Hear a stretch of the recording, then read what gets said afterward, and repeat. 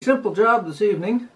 We have the two bottom pieces like so, and they mate together like this, and the pointy end is the bow, of course. Well, not of course, but the pointy end is the bow.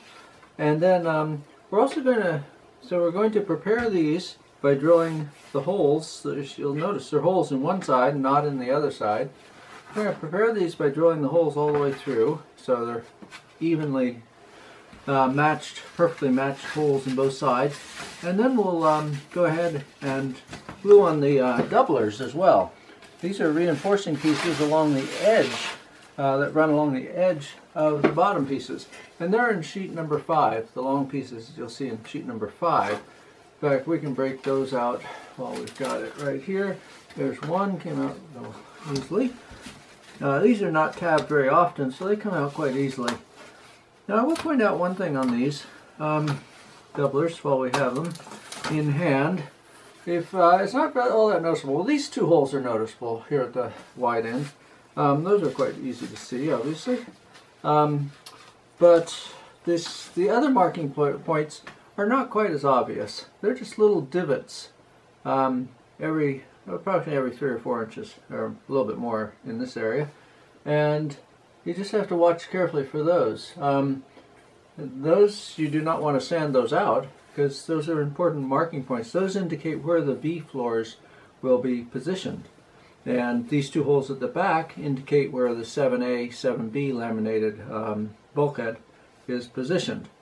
So let's, in fact, while we have this piece in hand, let's mark those with a pencil, because they're pretty visible now, but if you get a little epoxy up over the edge there or anything, they'll be a little harder to see.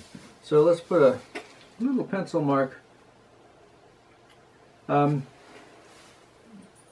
We want to have these pencil marks as much as possible perpendicular to the center line. That would mean perpendicular to this surface here, to this flat surface here. That's the center line of the piece, or the front flat surface at the front is also indicative of the center line. It doesn't hurt to. It'll make assembly easier later on if we do this carefully. So let's put it right along the edge of the table, and then I'll get a square and we can mark it so we know everything's exactly true. So put the front flat against the table edge and the back flat. Actually, they won't fit against the table edge because when you put this into shape, it changed it. So let's just start with the back edge against the table edge, and we'll mark a few of these that way, and then when we get up farther along, we'll make it sort of an average. We're just putting about the 3/8 inch mark right centered in that little divot that has been machined into the piece. So between 1/4 of an inch and 1/2 inch of a mark. Now as I get into the middle, I'm going to cant my piece a little bit, so I'm averaging between the front and the back being lined up.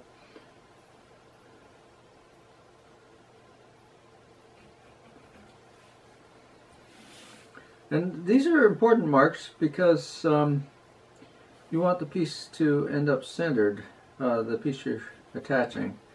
In fact, now that we've started, let's make these marks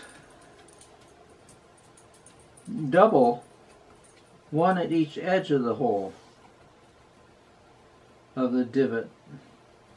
So as we glue our pieces on, we won't be hiding our marks. We'll still be able to see our mark and know that we have the piece perfectly centered between our marks. So I'm just putting marks along the outside edges of those holes instead of centered on the holes. Got that. And then back here, I'm going to do again the outside edges of the holes with a line all the way across for the 7A, 7B. Remember, 7A, 7B are, because they're laminated together, they are a full 1/8 inch. So, and these holes are an 1/8 inch. So right lines exactly tangential to the outside edge of the holes should be precise indicators for the 7A, 7B bulkhead. Okay, there we go. So you can see those the 7A, 7B lines, and then I don't know if you can see these short lines, but they're just little short lines, double lines, marking the position of the other V floor frames. Okay, and the same on the other doubler. It'll be nice to have this piece, taken care of. There shouldn't be much difference on these doublers. They're not the outside of the boat. It shouldn't really be much difference as far as which side is up or which side is down, but do remember that you want mirror images. You don't want two sides the same. If I lay this on top, lined up with the first doubler, and marked it now on the top, what's the top surface here, that would not be helpful at all. So make sure you have mirror images of all the parts, in fact. Okay, so we'll put marks along these, the same as on the other one, and I think you can carry on with that on your own.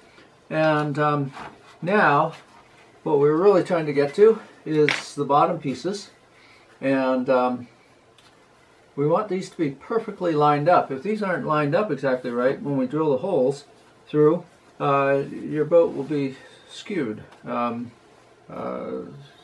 rather dramatically if you line them off really badly. Our drilling and cutting and everything is extremely precise, but the drilling is slightly separated from the cutting process. It's a different tool that does the drilling, although it's mounted on the same device. So rather than drill holes in both sides and just hope that they're perfectly lined up when we machine the parts, it's safer for us to drill holes in one side and then have you drill through into the other side, and then you'll know that those holes are absolutely 100% perfectly lined up. So get the bow, the stern actually, the rounded stern part lined up perfectly, and get a paper clamp on there, and then we'll work on getting the bow lined up. Okay, now the bow should be lined up as far as forward and back, so it's just a matter of lining up sideways. Although check it, this should be quite precise there. And check the stern again. Now let's get a couple more clamps on, just to be absolutely certain that we don't have anything come out of alignment. And it should be lined up perfectly all the way along. Those pieces should be identical. Okay, now I'm going to flip this around so I can drill off the edge of the table. Towards the back where the doubler overlaps and is glued on, we'll have to re-drill these, the holes that are covered up there. But and you could drill these holes after the doubler's on, but I find it easiest to clamp the pieces together without the doubler initially, and most of these holes are not going to be affected by the doubler. Okay, so drill the rest of the holes, and drill the rest of the holes and finish marking the doubler pieces with your pencil marks, and then we will clean up these pieces. I still haven't taken off the tabs, so we'll clean up these pieces, sand off the tabs, same on the doublers, and you're used to that. Remember, on the doublers, it's the tabs that you're sanding off, the bumps, not the divots. You're not trying to sand down, take the marking divots off, just the tabs that stick out, and that's real quick and easy. And take the fuzz off as well. And then we'll be back with that step accomplished in just a minute. Okay, so that'll clean up real quickly and easily. Take it all the way along.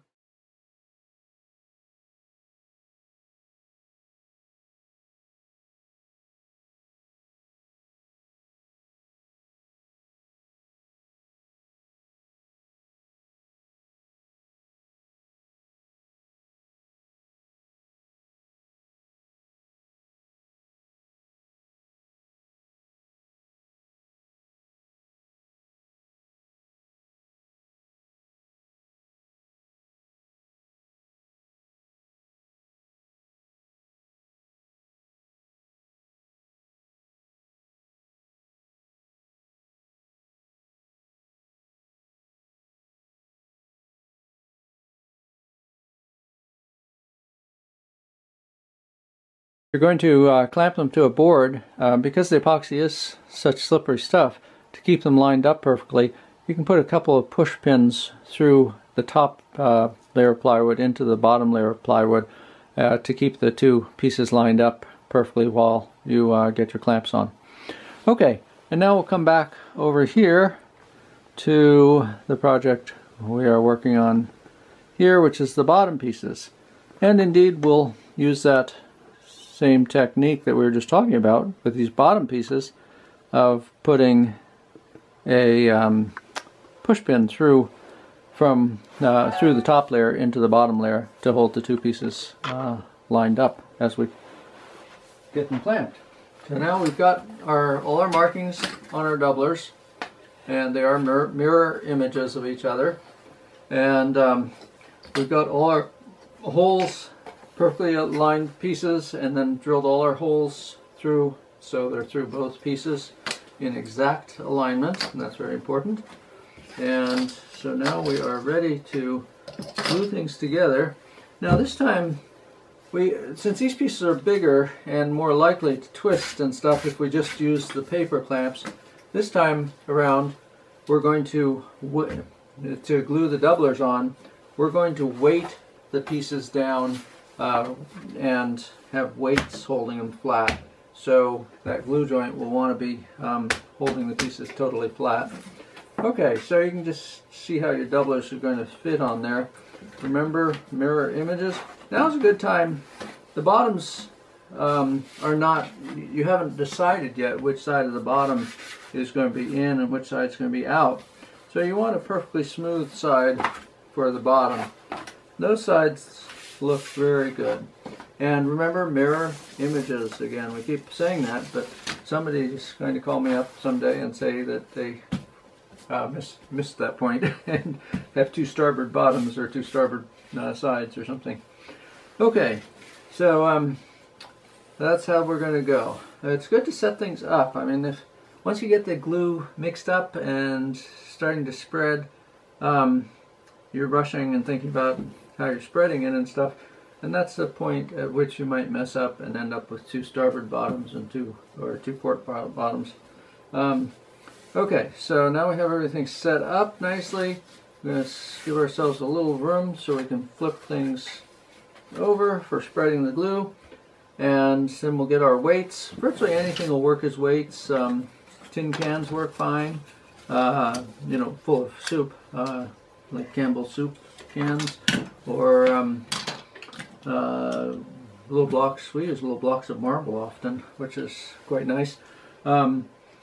Books are not quite as good for this project because they stick out so far on both sides. It doesn't take a lot of weight, but you do want enough weight that everything's held true and tight. Okay, so we're going to mix up our epoxy. On this, it's a fairly big glue job. And again, now you can see we've laid everything out in such a way that all we have to do is coat the side that's exposed. If we just moved these apart, it wouldn't have been quite as clear. So we're flipping these over, and then when we flip them back, everything will be the way we want it to be when we glue it. Okay, and you are covering up some of the holes you just drilled. Yes, wasted effort, I agree, because those will have to be re-drilled. Okay, and you're covering up one hole at the front end. I mean, yes, front end, bow end of the boat as well. Oh, I missed a little fuzz here, so check, make sure you don't have any fuzz, because just the thickness of the fuzz will tend to hold the pieces apart just a little bit more than you want. Okay, oh, and one tab there. Make sure the tabs are off. It's not going to, there's no way to get the tabs off after it's glued together. It's not going to be easy, at least. So make sure you sand the tabs off, especially along the inside edges. No problem there. Okay, so we're going to mix up. See, we've got quite a few surface areas, but let's give ourselves a little bit of an assist here. So we know where we're going to spread epoxy on this bottom piece. we're going to hold this in place. This line, you want it to be pretty precise, but it's not too critical. We're going to draw a pencil line along the inside of our doubler, and then that'll be the indicator of where we need the epoxy spread for gluing these two pieces together. We're going to spread epoxy on the doubler and on the bottom piece again, so we know we get a good joint. Okay, so there's that one, and the other one. And now for this much surface area, let's go ahead and do 3 large marks of pre-thickened epoxy and 3 small marks of hardener. And we'll get that mixed up and then be right back. Do both sides, of course, on the bottom. We'll do a pencil line on the second side as well. Now we're ready. 3 large marks of pre-thickened resin and 3 small marks of hardener. And I stepped into another room and mixed this right with the bottom of the container sitting on a 100-watt incandescent bulb to warm it up a little bit for 2 reasons. So one is when it's thick, it's kind of it doesn't spread as easily. It's not as liquid. And secondly, when you warm it up before you put it on, it's going to set up quite a bit more quickly. And it is cold in here. It's probably not much above 50 in this workspace. So if you're working in a cold area, it works well to warm up your resin while you're mixing it. And don't get it too hot though, or it'll go. You won't get it on your project before it sets off. Okay, so we're just spreading the resin right up to our pencil line there. It doesn't really matter if you go over your line a little bit, but that resin's not going to do much right now for you. Later on we will coat the bottom piece with resin, but we want to leave most of it uncoated now. Don't coat the whole piece with resin now, because when you glue the V floors on, you want them to be glued to bare wood, because the epoxy will adhere better to the bare wood. Epoxy does stick to epoxy fairly well, as long as there's no buildup of amine blush on the surface. You have to wipe that off with water or with acetone, either way. And then you can get a pretty good bond, especially if you sand it lightly. But you're bonding to the surface of the material in that case, whereas when you're gluing to bare wood, you're bonding into the material. The epoxy actually soaks in. You can see how the coated parts are much darker than the other parts. That's because the epoxy is soaked into the surface, and so a joint where you're gluing to bare wood is much stronger, because you can't destroy that joint without tearing the wood apart, because the epoxy is down in the wood itself. So it's always better to glue onto bare wood than it is to glue on top of epoxy. So rather than coat the entire thing with epoxy now, we will wait until our floor frames are glued and filleted in place, and then we can coat. And then we can coat the entire bottom. Okay? Now, the 2 mistakes here in coating this, one is obviously getting too little epoxy on. The other is getting too much epoxy on. And if you get way too much epoxy, it's going to squeeze out all over the place. Now, if you don't put enough weights on, some of it won't have squeezed out, it should have squeezed out, and you'll have a lumpy surface, so a smooth surface, because you'll have epoxy that sets up, is sort of in big pads underneath, between the pieces. But you don't want voids, so again, the way to tell how you're doing is with reflected light.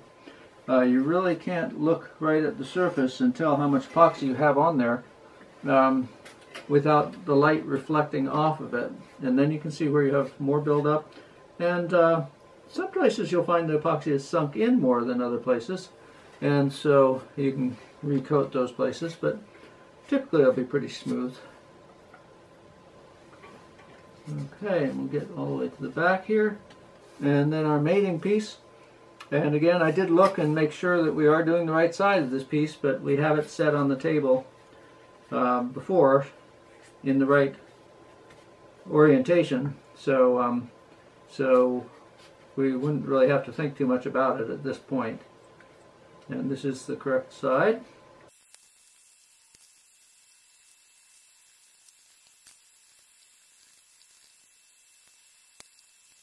Now we've got the pieces coated, and that was exactly the right amount. I mean, there's not even a brushful left in there. It's almost totally empty. So that will give you a good guideline. If you had a lot extra at this point, having finished spreading them both, you're probably not putting it on heavily enough. If you ran out short, you're probably putting it on too heavily, and you're going to have an excess amount of squeeze out. So, so you can kind of gauge how you're doing in that way. If you ran out before you finished, you could mix a little bit more, or you could thin it. You know, brush it off where it looks too thick. Get some reflecting light. Brush it off where it looks a little thicker, and finish your job with what you've brushed off the too thick areas. Okay, so I'm not desperately. I mean, I could scrape a teeny. Well, no, I can't get much more out of there. You know, just the brush is still wet is all. Okay, and then we're ready to flip this over onto our other piece. Oopsie. And line it up.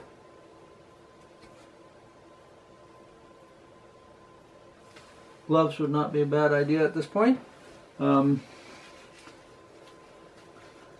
You do want to be very careful about not getting epoxy on your hands. If you do get any epoxy on your hands, stop everything and clean it off.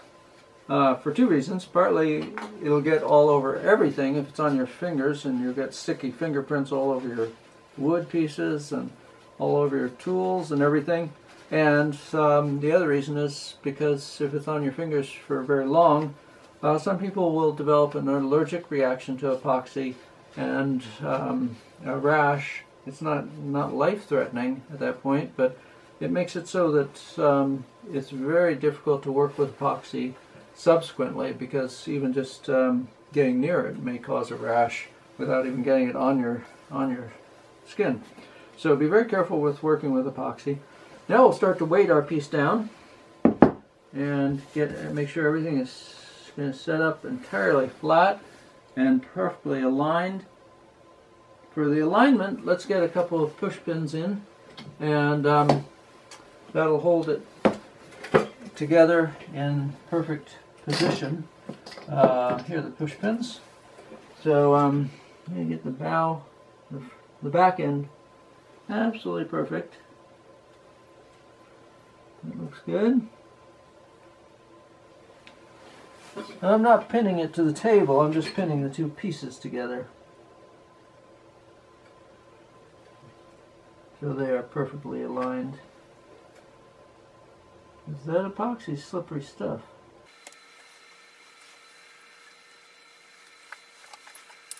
I have all sorts of weights here. Different configurations of weights, but these zinc ingots are kind of nice. But soup cans would work fine here. You could use a few heavier weights to make sure everything is totally flat, and then a bunch of AA batteries aligned along there would work. So all sorts of different objects that you can use for weights here. The big thing at this point is not to have the table get bumped and all your weights topple over. And then once you get it all weighted, you want to check and make sure you've got epoxy squeezing out everywhere. Just a thin line of epoxy, but you don't want any voids. If you can see in between the two pieces, you've got a void, and you need more weight there so you don't have the void. So this is all looking very clean and very tight, like there's no voids anywhere, so that's what we want. Outside edge, yeah, that looks good. A little more light. I don't have as good light from this angle. So a little more light. Yeah, I can see the shiny bead of epoxy right along the edge, but there's really very little excess showing out, coming out. I need a couple more weights right there at the back, and then we're good. Okay, let me zoom in. You can see if you can see that epoxy, how light a coat there is coming out there. Okay, well that'll give you an idea. There's a little more coming out right along there in that area, but you can see it's very moderate, the amount that's coming out.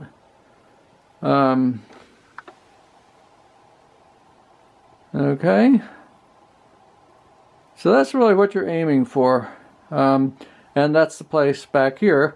I don't want to leave that like that at the back end, because that may not be tight enough. So I'll get a couple more batteries and set them on there, and then we'll do the same thing on our second piece. So anything that you can line up along there is fine. Okay, good. And then we'll let those pieces set up.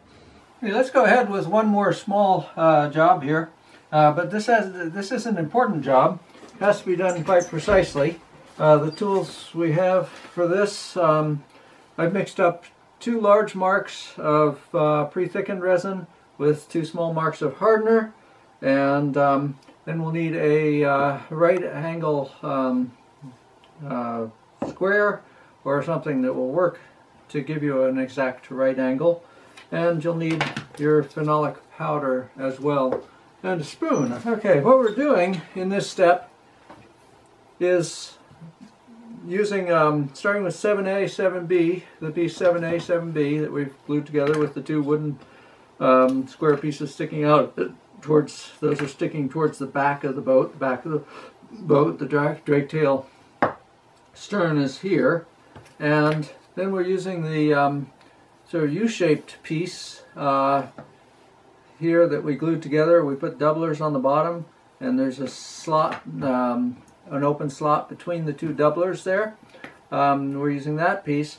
That open slot between the doublers will be faced down, so the top surface of the Draketail support piece is going to be the single piece of plywood that wraps all the way around. Okay, so it's going to go like this with the slot and the doublers on the bottom side. So just like so, and it is on the same side as the 2 square pegs that stick out, and it will be exactly flush. It will not be sitting on top of the 7A, 7B. It will be exactly flush with the top edges of 7A, 7B, like so. So exactly flush here.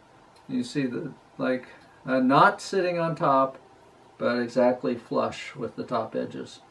Okay, and it will be at a 90 degree, exactly a 90 degree angle to the 7A, 7B piece. Let's see there. Okay, so a little bit, you know, you want to make sure this piece comes out just right. Let's start with our pre-thickened epoxy, and let's do the end grain first here on the Draketail support piece. And remember, we need those cutouts at the corners to stay clear of epoxy during this whole process, because otherwise we won't be able to put wire ties through our small holes in the corners of the 7A, 7B piece. Okay, and then let's coat the edge of the Draketail support piece, the bottom side, the bottom edge there, because we'll be doing a fillet onto that, and we'll be putting the fillet on the 7A, the back side of the 7A, 7B lamination, and so we'll coat there. Now for the fillet, we're going to add phenolic powder. It's going to be a little hard to keep those drilled holes clear of epoxy, but you can re-drill them after this step, so not to worry too much about them. Okay, let's lay that right there. Now the phenolic powder, you want to be careful not to get it up in the air or breathe it. So even just opening the container is time to be a little cautious.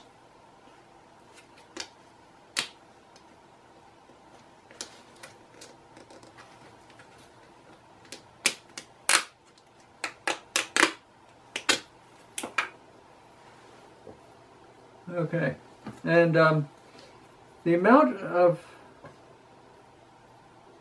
phenolic powder is going to be somewhat dependent on the temperature and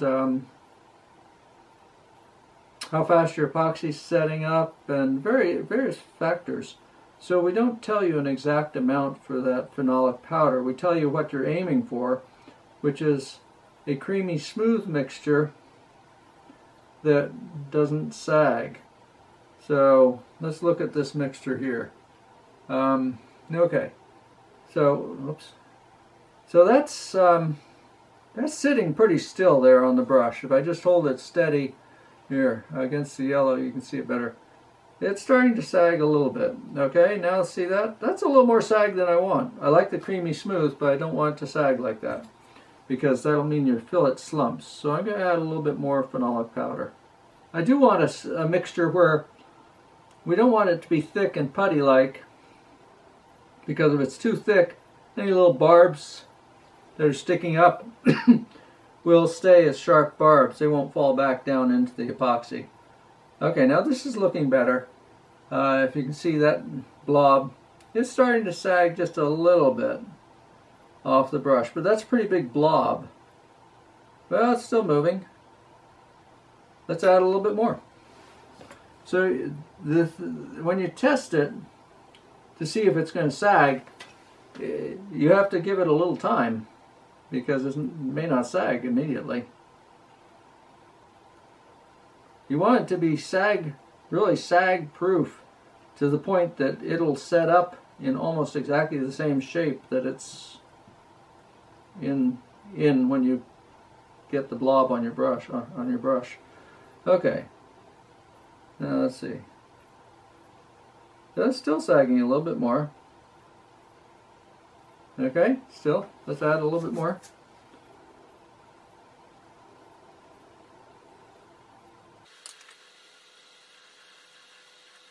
Let's see how. Do our sag test. Okay, that's a really big blob.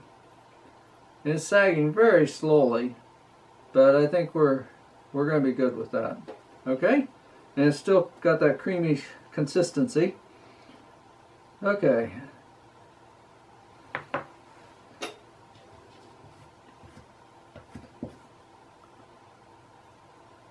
Now we don't want to get it in the edge. We don't want the fillet to cover up that hole, so, or to fill up the corner cutout, the corner notch on our piece.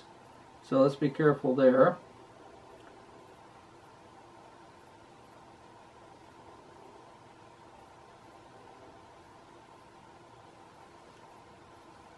There. Hopefully you can see that, how that is. And then we add our piece here. And since you don't want to sit here holding this piece while it sets up, you're going to need some way to brace it. The two bottles of CA are going to work fine. And now we have to align it perfectly.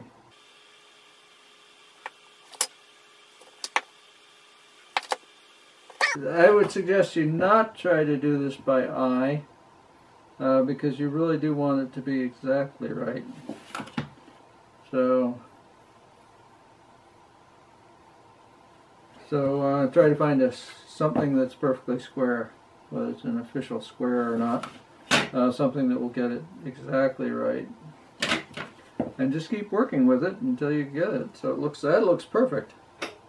On that side, let's see about this side. And that looks perfect over here too. Okay. And now let's add to our fillet here. So we make sure this piece is going to be strong.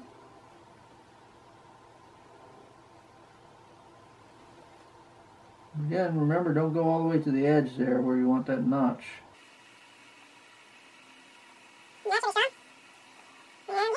So I'm going up about 1/4 of an inch, a little more than maybe 3/8 of an inch up onto the U-shaped piece, the Draketail support piece, and about 3/8 of an inch out onto the 7A, 7B piece.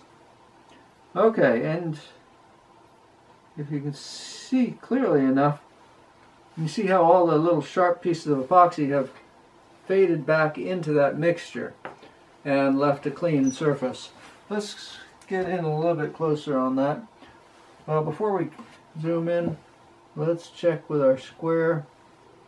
That did shift just a little bit, so we got to move it out so it's flush with the top edge. Flush with the top edge there, and still square. There we go. Perfect. And this side looks good too.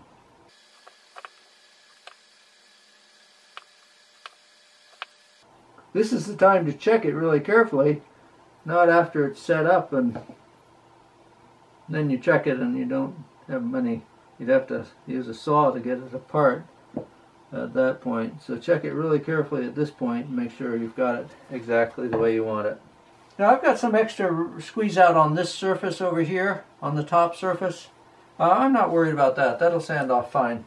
And it is on plastic, so it's not going to glue itself to plastic, to the surface. Let's see if we can zoom in a little bit more and you can see more closely exactly how that fillet looks. See if it'll stay focused. There we go. Okay, see, there's quite a bit of a glob of epoxy there. That's going to give it lots of support. There we are. On the other side, you can see there's a little epoxy squeezing out. If I tried to clean that off now, I'd probably mess it all up and nudge the piece out of position. So just leave it for now and sand that off later. It's not a huge amount of epoxy. And the phenolic powder sands off, you know, a mixture with phenolic powder in it sands fairly easily. Okay? So the big thing now is not to let anybody knock the table, because then you'll be in trouble, and lock the cat out of the room for sure. Okay, and we'll let that set up, and when we come back we'll have that piece all together and solid. Okay, bye now. Okay, now this is a little bit out of sequence, but because we've actually gotten further along on this piece than where you're at right now, and you'll see how this is done in a few minutes. But I forgot to draw the center lines on these pieces that we glued together, and it'll be a little bit trickier to draw the center line on this side of this piece now. We do need a center line there, but not a problem, we'll be able to get it. So this step is just drawing center lines, vertical center lines down the piece, and you want these to be very, very precise.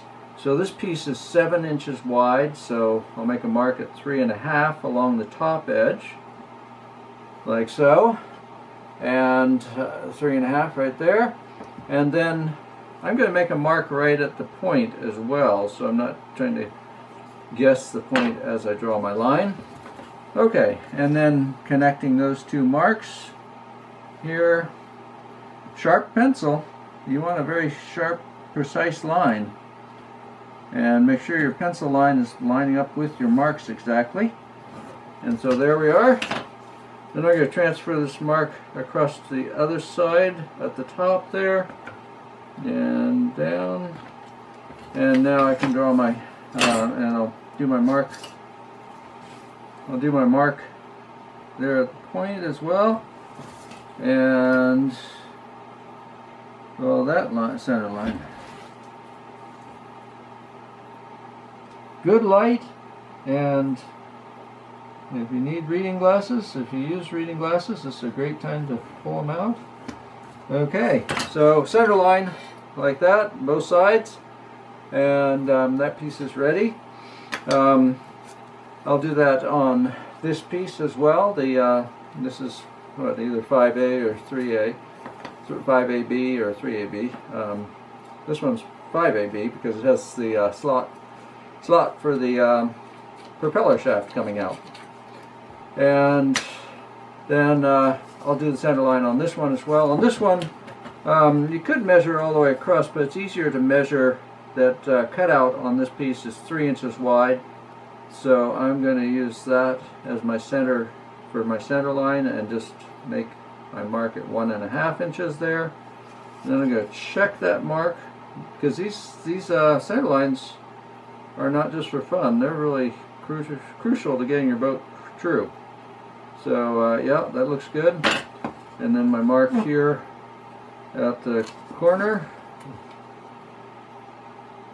This is a little harder to pinpoint because it's not as sharp an angle by the time you get to the back of the boat. So I'm going to check this a second way. I'm going to measure from the corners as well. So that's 3 3/8, and this one is 3 3/8 in from the corner. So that looks good. And then I'll draw this one, and then I'm going to transfer it to the other side, which is a little trickier, but if you're doing this in the sequence that we can do time travel with the video. If you're doing this in the sequence where I'm showing it to you, you won't have all these pieces glued on yet. You'll have, well, actually, it'd be nice to do the center line before we glue our pins in here, our square wooden blocks in. But you'll be able to figure it out whenever you do it and however you do it. And then we'll do the center lines on the rest of the V-floors as well. So all the V-floors now, you want to push them out, sand the tabs off, and get center lines on all the V-floors. Okay, and then we'll move on to our next step. Okay. The next thing we need to do is quite quick and easy. We need to put center lines on our V-floors, and I'll just show you how to do that quickly, and then you can proceed with it. Let's start with this one. I've got a line on there, but I'll show you how it went. Measure across the top, and this one's 3A and 3B laminated together. And you'll see that they're exactly 7 inches. It's exactly 7 inches from tip to tip, and so make a mark at 3.5 inches, and then also make a mark at the point here, so you have a clear mark, and then you can look at it clearly before you put your ruler on top of it to draw your line. And then put your ruler on there and draw a very straight line between the two with a very sharp pencil. This needs to be quite precise, or else if this is off, your boat will be slightly lopsided. Won't be true. Okay, and on this one, with the cutout for the this is 5A, 5B.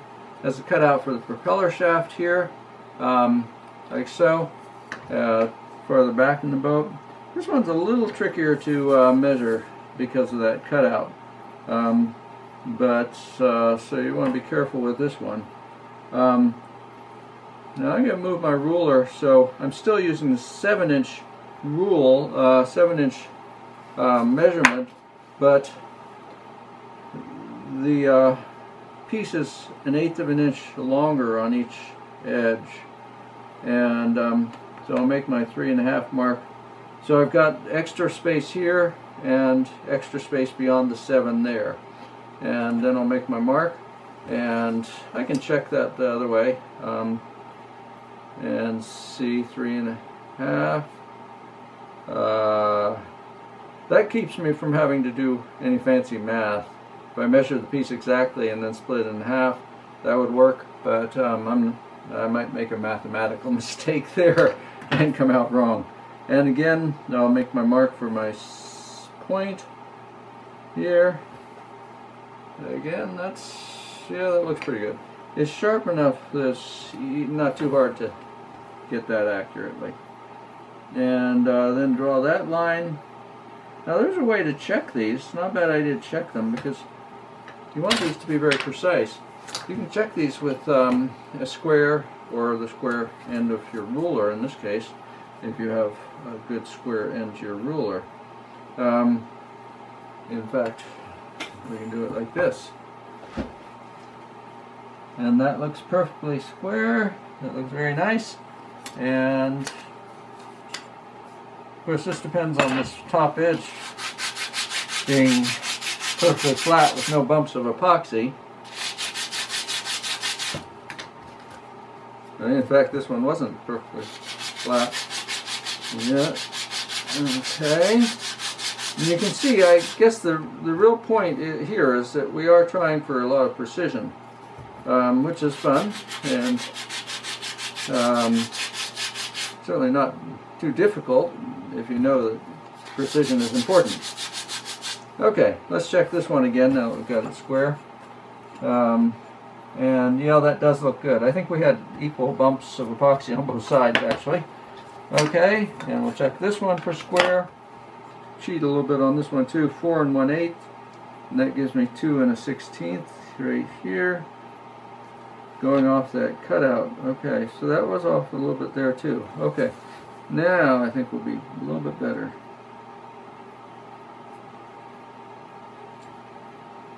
So you can see with these, anytime you're trying for real precision, don't rely on just one view of it. Let's take several views. Oh, that looks much better. Much happier with that. Let's try it from the other side. That looks very nice. Okay, that'll work. So the point is, check it. Double check it from different angles and different ways of checking it. And that side looks good. That's good. Okay.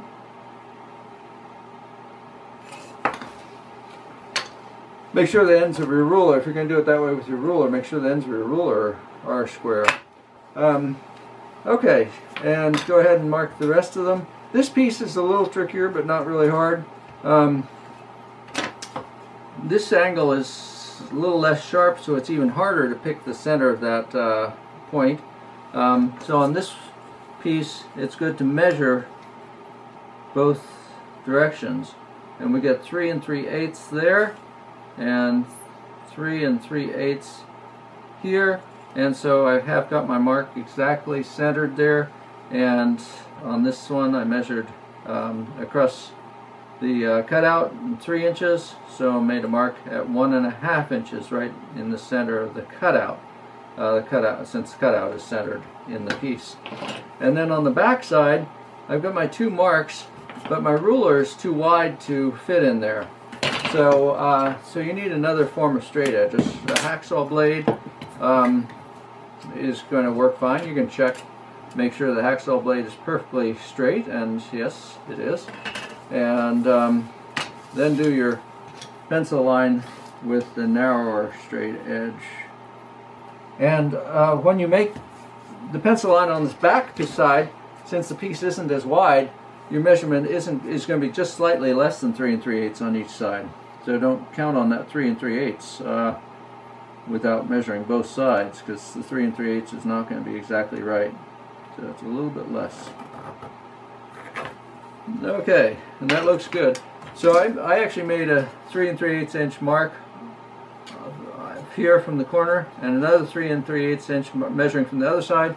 So I ended up with 2 marks, and I drew my center line right between those 2 marks. So that was how I did it. Okay, and now we have this piece with its marking on both sides, and there are a few other V-floors that we want to mark as well, so you can go ahead and do those. But I'm going to move right ahead, since we don't need those V-floors, I'll mark them in a minute. We're going to go right ahead and finish up this false transom bulwark, 7A, 7B, and the Draketail support piece, and finally the rudder support column. Now this piece, the precision here, this getting your Draketail support piece square with the 7A, 7B piece was just practice with your lining up things, because this rudder support column is a little trickier to line up. So so this is going to be a bit of a challenge for you, but if you make sure that all the parts are ready and clean and everything, then it should go really quite easily for you. And we'll give you a lot of tips on this.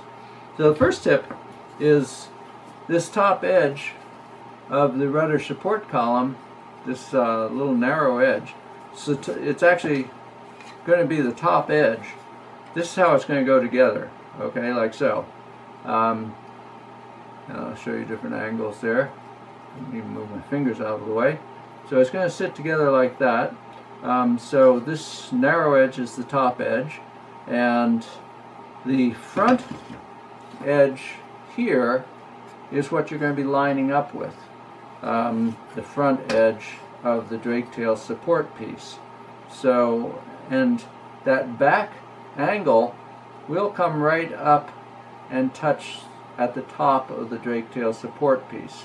Okay, if you line up the rudder support column, the back angle of that rudder support column with the bottom of the Draketail support piece, it's not going to be right, because your Draketail support will want to have to, if it's tight along the rudder support column, the back edge, they'll have to bow out to get over the Draketail up on top of the Draketail support piece on the deck. So we're going to line up, and you look at this and you say, well, that's going to clear the Draketail support piece. Well, yes, that's correct, because remember, there's a deck on top of the Draketail support piece. So we have another thickness of plywood on top of the Draketail support piece. So that's why this angle, if you look at the angle coming up the back of the rudder support column, it's missing the Draketail support piece, but it will hit the deck just right, hit the edge of the deck just right. Okay, so that gives you a little preface. Now we're going to flip this side upside down and have it flat on the table. Make sure there are no lumps underneath it on the table, that your flat surface of the table is true. And we're going to position this piece, and I'll show you how we're going to hold it in place. And we're going to have several measurements to check to make sure it's exactly at the right angle and positioned exactly right. Okay, you can see we're having a little fun with batteries there, but you don't have to have that many AA's to get those pieces glued together. That's the doublers on the bottom pieces. You don't need that many AA's, but it was fun setting them up. Just about anything that has a little weight, and tin cans will work great, full of soup, or just about anything. Paperweights. Sometimes paperweight on edge might be best, like you see those marble slabs, or metal weights, fishing weights, just whatever you can find that has a little bit of weight to it. I just want to catch you up with a few things we've done. All the V floors from the smallest to the largest now have been popped out, and the tabs sanded off, the fuzz sanded off, and center lines drawn on both sides. Those center lines are quite important, so when you're drawing them, you can split the difference to make a mark on the top side for the top edge. You split the difference between this distance across and make a mark in the middle, and then mark right at the point at the bottom. But then, just to double check yourself, when you draw the line, use a square edge as well, either a bigger square like this, to make sure that your line is perpendicular to the top surface, to the horizontal top of the floor frame. Or in this case, I actually was using a smaller square. The ends of this ruler I checked are perfectly square, and so use those two methods. If there's a slight discrepancy, just kind of split the difference. Don't obsess over it. But these tips are pretty narrow, pretty thin points, and it can have gotten rounded off a little bit, or one might be slightly different than the other. So so do a double check on those center lines, because they are important, and you want your boat to be as true as possible. Okay, now what we're doing next, you thought this was a little tricky getting this part together. Well, that was just a preface to doing this next piece, the rudder support column. Now, to get this started right, you need this top surface, that little thin, narrow surface there, to be totally free of any glue bumps and totally flat. And you also need to have the groove here in the Draketail support piece totally clear of epoxy and flat as well. You could use a number of ways to clean that out. A file would probably be the best. In fact, I'll hit that with a file now. Don't angle it though. With the file, don't put an angle into it. You want it to be totally flat. We're just cleaning off any glue that might be in there. So you're down to just the flat piece of wood that you started with. Okay. Oh, and there was one other thing I wanted to show you while we have the file here. There are a number of ways you can handle this. There, in this piece here, there was a tab right in the corner there.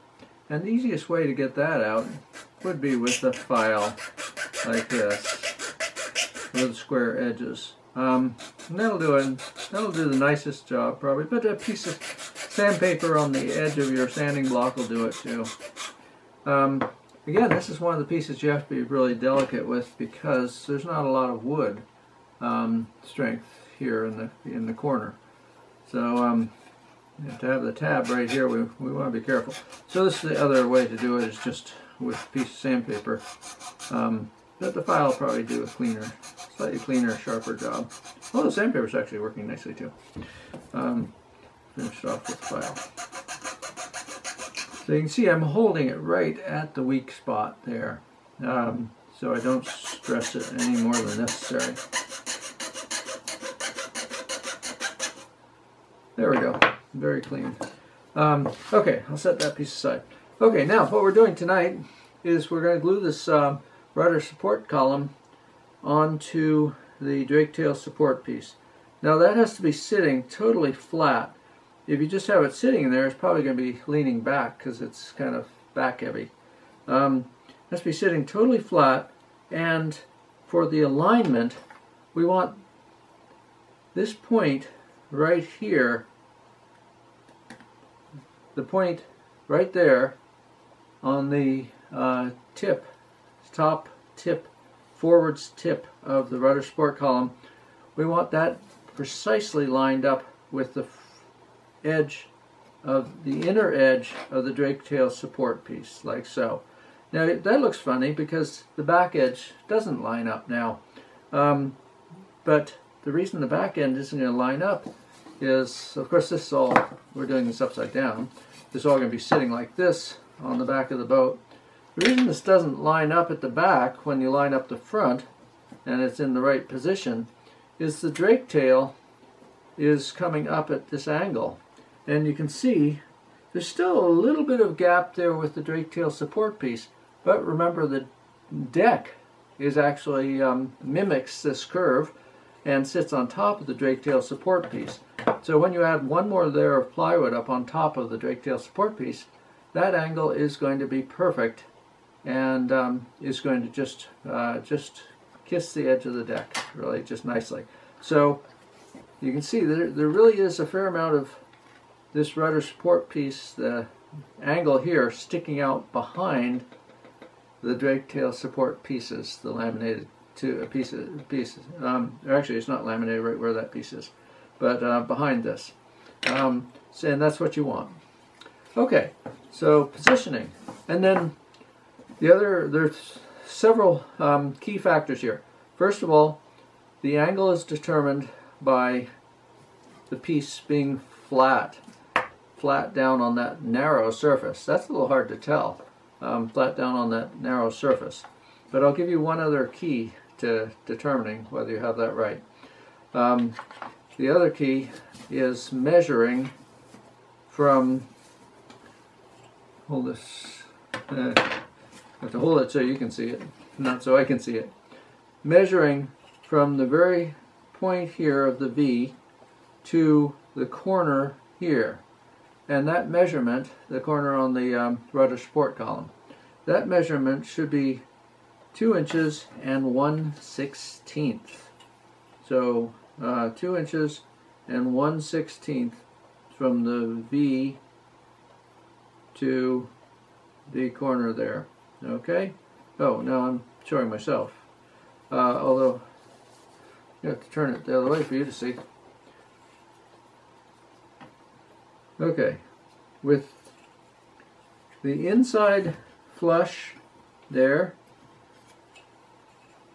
then this measurement is 2 1/16, and that should be exactly resting flat down there on the Draketail support piece when that's at 2 1/16, measured not straight in square with, we're not measuring square with this piece. We're not measuring straight in against it, down lower. We're measuring at an angle to the tip of the V right there. So you can set the ruler right on top of the V for that measurement. Okay, so that should be just like that. So that's the critical measurement, that 2 1/16 inch. And that should mean that this piece is sitting pretty flat in that V, in that groove. Okay, and then the last key is, well, 2 more, is to have the piece perfectly vertical, perpendicular to the Draketail support piece. Draketail support piece, remember, is this piece, this horseshoe piece that wraps around there. So this piece has to be, if the Draketail support piece is sitting flat on the table, then you can use the table surface for your square and make sure that you have a square angle there. So the piece, the rudder support column, is precisely square. Keep my hands out of the way for you. So we'll check that. We'll check the 2 inches and 1/16 to this pointed, the tip of the V here. And there's one more thing. We don't want this, that slot is loose enough that the piece could be pivoted sideways, and your other things, your measurements and perpendicular could still be on. So the last thing we'll do is we'll get down at eye level and sight and make sure that that piece is pointing. See if I can get that you lined up with it. We'll make sure that this line here doesn't point off to the side and hit the 7A, 7B bulwark off to one side of the center line or the other side. We'll make sure when we sight that that line along the top of the, well, along the bottom edge of the rudder support column is going to point right at the center line here. Okay, so that's important. Don't set it up so you can't sight that. So I'm going to have to set it up so I can sight it, but also so you can see what we're doing. Oh, and don't glue this rudder support column on backwards like that. That won't get you anywhere. Remember, this piece sits like this in the bottom of the boat. The back end of the deck is going to sit flush on top here, and the back end of the boat has this beautiful Draketail wrap around stern, and the Draketail is at this angle here. Okay, so hopefully that keys you in. This is a little bit going to be a little fiddly, but not too bad. And we have mixed up one large mark of pre-thickened resin with one small mark of hardener. And remember, on the hardener, when we're just doing one mark, I never trust that the bottom mark on the syringe, because depending on how you set that label on, that could be off a little bit. So I always pull like 3 marks into the syringe when I just want one, and then I just squeeze out very carefully 1 mark, and then I squeeze the other 2 marks back into the hardener container. Okay, so first let's coat the area that we're going to be gluing with the clear. Well, it's not clear actually, it's pre-thickened, but the pre-thickened is only partially thick, so it still soaks into the wood nicely. And once we add the phenolic powder, the pre-thickened becomes thick enough that you're not going to get much saturation of the wood at that point. Okay, and the end grain on the top and the sides. Okay, you don't want to put any on the back surface because that's where the Draketail is going to lie. So keep the epoxy off of that surface. Okay, now one of the tricks here is to make this piece not tip over backwards. It automatically, if it's just sitting there, it wants to tip over backwards. So you can't just rely on the glue kind of keeping it in place. The other trick is going to be keeping it from tipping sideways, and we're going to use a couple of supports on that. Again, those bottles for the CA work quite nicely. Okay, so one trick is to keep the pressure on the front edge here so it doesn't tip over, just like that.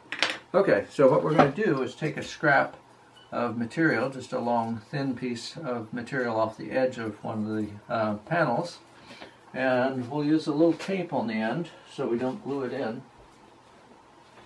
and a little packaging tape. Well, epoxy doesn't stick at all, packaging tape. It's this clear packaging tape. So that'll work well. You could use some other form of tape, and probably you could test other forms of tape first and see if epoxy sticks to them. Okay, so here's our little tool, and let's trim that tape to fit a little bit better. We want to give ourselves the biggest, all the advantages we can on this step, because it's not the simplest step. So just take your time. It's a small glue up. Unless it's really warm in your shop, you have plenty of time for it. And so here, now we have a little tool there with packaging tape on the end of it, and we trim the packaging tape along the sides. Okay, now what we're going to do is put that underneath the 7A, 7B. We want to line things up exactly right when we put this down, because we can't see it afterwards. And then we want our weight on it. Now we're going to check that alignment. Remember, the alignment is flush on the inside surface here. So that looks just right there. And then we'll weight this piece right here. That I moved something, so I want to check it again. So let's you have plenty of time on this glue up. It's such a small glue up. Still looks it didn't get out of position. So let's put our system back together and give yourself plenty of working room. I've got this piece in the way. Okay, and make sure your table surface is flat where you're doing this. Okay, that should hold it for us. Okay, now let's check the alignment. I can look from this side as well as from the back for the alignment, and we're off. We're pointing way over here on the side there. Let me get this out of the way. We're pointing off to the side here, so we need to adjust that. So we need to twist the piece, move this over a little bit, twist the piece. Let's check that. Well, that's looking pretty good. Yeah, that looks, gosh, you know, I don't know which way I'd move it. That looks pretty darn clean. Okay, so we got that part.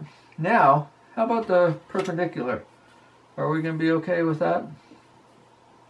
I'm going to sight that from over the other side with the square, and that looks good too. Now the brush is a little bit too thick to really fit in there without bumping things and nudging things, changing positions. So I'm going to I took a little piece of plywood from the edge of one of the sheets, and I'm going to sand the end of that so it's square and not all rough. And I want to give myself, you know, the best chance possible to get this in one go without bumping it out of place and having to realign it. Okay, so now I have a nice little working tool there, and I'll just take a little bit of my epoxy here and put it right on the tip there. And let's see how this is going to go. Let's see how this works. Let's see. There. Okay, and I'll just do a little fillet there.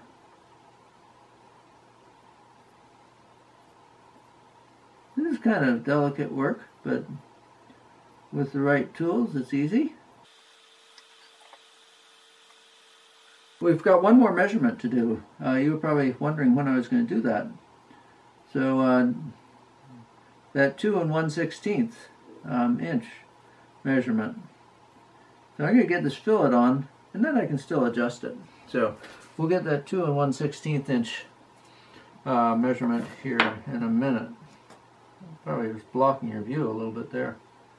So you can see we're just putting a sort of glob of epoxy. It's about comes up about 1/4 of an inch on the rudder support column and goes out about 1/4 of an inch on the Draketail support piece. Now this piece won't be terribly strong with just a fillet, a little teensy fillet down at the bottom. But when the bottom edge is glued into the bottom of the boat, and then the Draketail is wrapped around, everything's supporting everything else. And at that point it will be very strong. Okay, so now the final measurement, let's see if we got this right, is 2 1/16 inches, right to the back surface of the 7AB laminated together. The back surface, the closest distance. Okay. And that is 2 1/16 exactly. So we're good. Don't forget that last measurement though, because at this point you can still nudge that piece one way or the other. But since I have the top, that narrow top edge of the rudder support column perfectly flat and true, and I didn't sand it to a new angle, it's just exactly the way it was cut out, and I got the slot in the Draketail support piece, the horseshoe shaped piece, totally clean of epoxy. That means that my measurement should be exactly right without having to nudge it. However, if you have to nudge it, that's fine. Just make sure it stays in place. Now I'd probably have, if I didn't have packaging tape on my little clamping system here, that piece would be permanently glued into it, and I might break something trying to get that piece free. So this piece that I put the weight on, the long piece, is not part of the assembly. It's just to hold things in place while things set up. Okay, and now it's best to double check everything. Double check that you're lined up, pointing right at the center line. Perfect. And double check, I wouldn't at this point put your square right against your piece. I would just use it as a sighting mechanism to make sure things are still square. That looks exactly right. Yes, very nice. Good work. And you could check that 2 1/16 inch measurement one more time. But in checking, don't disrupt what might be perfect already by touching it. Okay, so that went very smoothly, and now we have this piece all together and ready to install in the boat. When we get to that stage, when we get the two bottom pieces put together and the side pieces taped in place, and then this piece will be ready to add. Okay, I think this is going very well, very smoothly. Now I do have some extra resin here. I just, you know, epoxy is just such an amazing thing, and you know, a valuable resource. So I don't like to waste it. So we can take a couple of small parts and glue them together at this point, laminate them together. Let's zoom out a little bit. Probably don't want to work right where you were working before, because you don't want to bump that piece at all. We've got everything just right. Don't let anybody nudge the table or anything like that. because we want that to set up just the way we have it. Okay, so in sheet number 3, there are a couple of nice small parts that we can work with. So let's use those. And we're just going to laminate these together. If it's really warm, you may be running out of time with your epoxy, but this is a quick job and you can probably get it done and use that epoxy up. So I'm taking the tabs off. If you're watching the video and then working, you can have these parts ready. This is just this little triangular piece from sheet number 3 in front of the deck, at the front end of the deck, and the 2 others at the back end of the deck. They're all 4 the same. These are parts for the keel, and they're the inner parts of the keel, and the rudder and the propeller shaft is going to go alongside at the edge of these pieces. I'm not sure which side actually. They get laminated together. Not to worry about where they go exactly, but anyway, they're part of the keel. And so clean those up, and then we'll put those together with the paper, the binder clips, and the paper clamps, binder clips. And we should have probably have enough resin for all of them. We'll see. Again, you've probably seen now, if you put too much resin on, you get an awful lot of squeeze out and clean up, and it's really not necessary. But at the same time, you don't want hollow spaces or voids where the pieces really aren't stuck together. Before we haven't used pre-thickened, or we've used pre-thickened, but we haven't used resin that's thickened with silica. But on a job like this where there's so much surface area, we're never going to have any failure. So we're perfectly happy. But don't get too much buildup, because the thickened might create a lump in the middle or something if you put it on too heavily. So just a thin surface, just like we were doing before, except now the material is not quite as runny. So you have to spread it. You have to do a little bit more active spreading, and make sure you don't have, a heavy buildup in one place and not enough someplace else. Again, I'm not demonstrating this as well as I should. This would be a good place for gloves. Okay, and then put the 2 pieces together, and paper clamps. But don't get epoxy all over your fingers. I'm being very careful. I actually, despite what I was doing, I really didn't get any epoxy on my fingers. I think we'll want one more clamp on there. It's not perfectly lined up. Let's get that big. Now I'm getting a little more squeeze out on this than I really need. So I'll do a little bit lighter. I'll clean off what I can, and then I can sand off these parts. It's easy to sand these edges later, but I don't want to have to. Typically I'm a little bit lazy, and I don't want to do any extra sanding if I don't have to. So I cleaned off what I could, and I'll do a little bit lighter on the next layup. A little bit more at the back here. We're still going to have a little extra epoxy, but that's okay.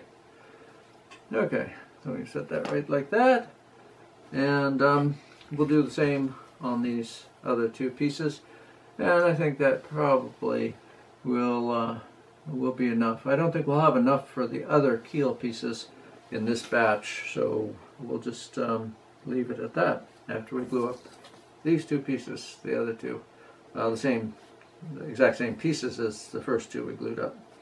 We'll glue these 2 together. Okay, I think that's good. Check your work again. You can check all those measurements, all the different ways of checking it. The horizontal, I mean the pieces, the rudder support column is vertical, that it's lined up and points right towards the center line, and that the distance from the back edge of the 7A, 7B, this back surface here, is 2 1/16 inch right to the top corner of the rudder support column. Actually, that's the bottom front corner, but since we have it upside down, it's the top corner. So check those things again, and then make sure nobody jiggles your table or anything, and leave it, and leave the room, and close the door. Okay, we'll be back with you soon. This is a fun project. It's a little bit different from some of our other kits in that they're more small pieces that are kind of fun to glue together and sort of detail work and stuff. But it's going really quickly, and I'm enjoying it immensely. So, a lot of fun. Okay, and when you finish, remember, don't leave your brush in the container, because then you'll have to drink more orange juice, get a new container.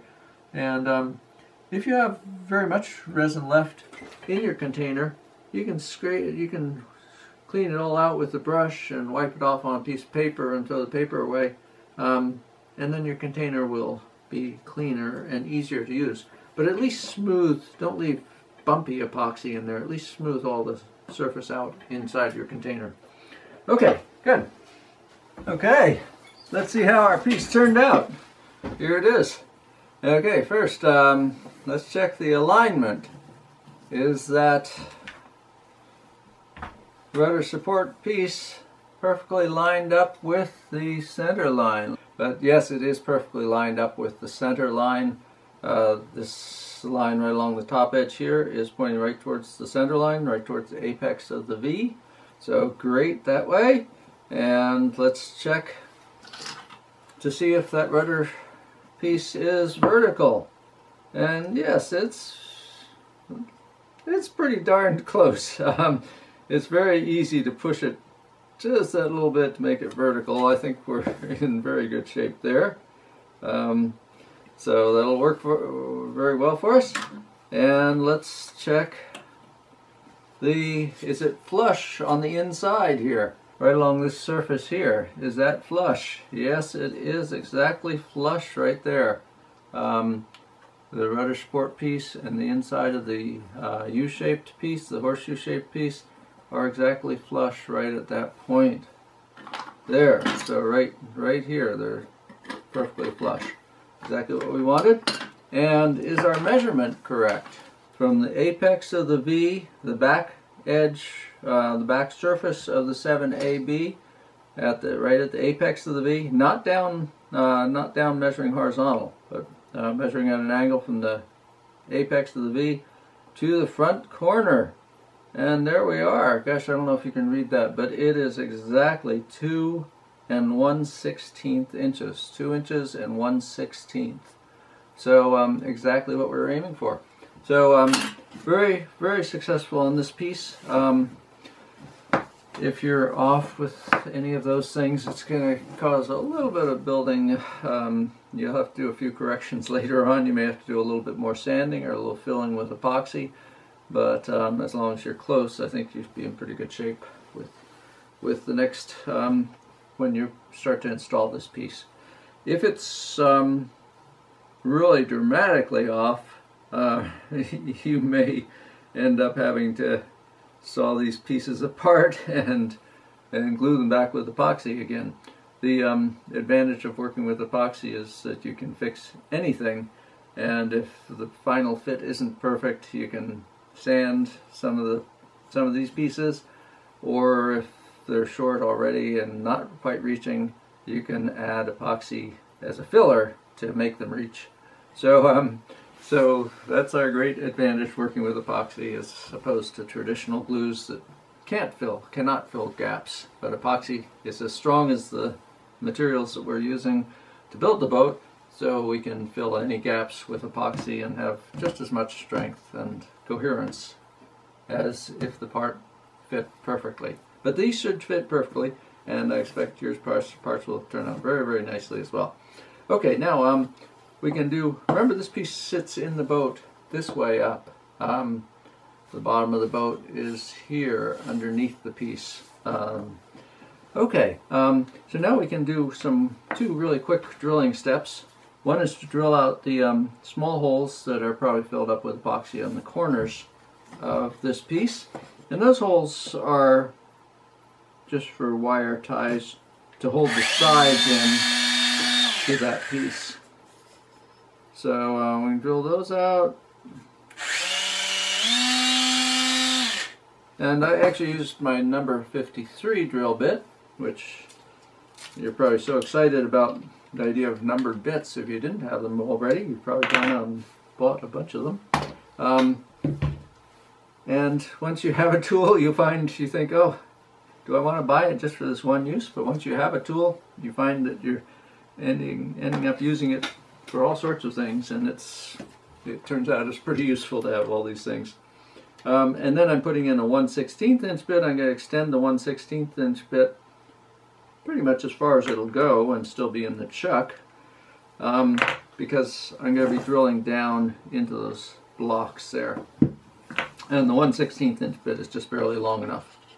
Okay, now find your 422 servo that came in the kit, and it's going to fit in right between those two blocks there, and we're going to drill, it's going to be right up tight against the 7AB bulkhead, and we're going to drill out the holes for the screws that will hold the servo in. So we're drilling right down. See if you can see this, and I can see it. To do it accurately, it's going to be at a funny angle for me. We're going to drill right down, right in the center of those placement holes, and we're going to drill all the way down, perpendicular down through that block, and right out the bottom of the block. This is all four holes, 1/16 inch bit here. Just get centered in the holes nicely. And that bit's just barely long enough, as you can see. Okay, so we went all the way through the block. Now, there's still the possibility. The 1/16. This is the screw that goes in. Gee, that's hard to see in the screen, isn't it? Hard to hold on to too. There's some possibility that you might split those blocks with that screw. So we're going to re-drill those with the next size up bit in our, well, actually we want to go to 3/32 inch. We could go 5/64, but I think 3/32 inch is probably a little safer. Yeah, let's go 3/32 inch, and we'll re-drill the top. If we drilled all the way through, now with this bit, the screws wouldn't hold into anything, because this bit's as big as the screw is, and bigger than the tip of the screw, bigger than the threaded tip of the screw is. So we only want to go in about 1/8 of an inch with this bit, just so the top of the piece is drilled big enough for the screw to screw into without trying to split the piece. And if you go all the way through, you've got a problem. You have to fill it with epoxy to correct. Here we go. So we're going to take a little blue tape and mark the bit at a point exactly 1/8 of an inch from the tip of the bit. Go this way. And on your first hole, if you drill down into it too far, you'll push the tape up. So this is a visual mark, it's not going to stop the bit from going in. You'll just push the tape out of the way. So this is a visual thing. And now I'll take the servo out of position so I can drill these holes. Like that. A little awkward drilling these holes so you can see it, but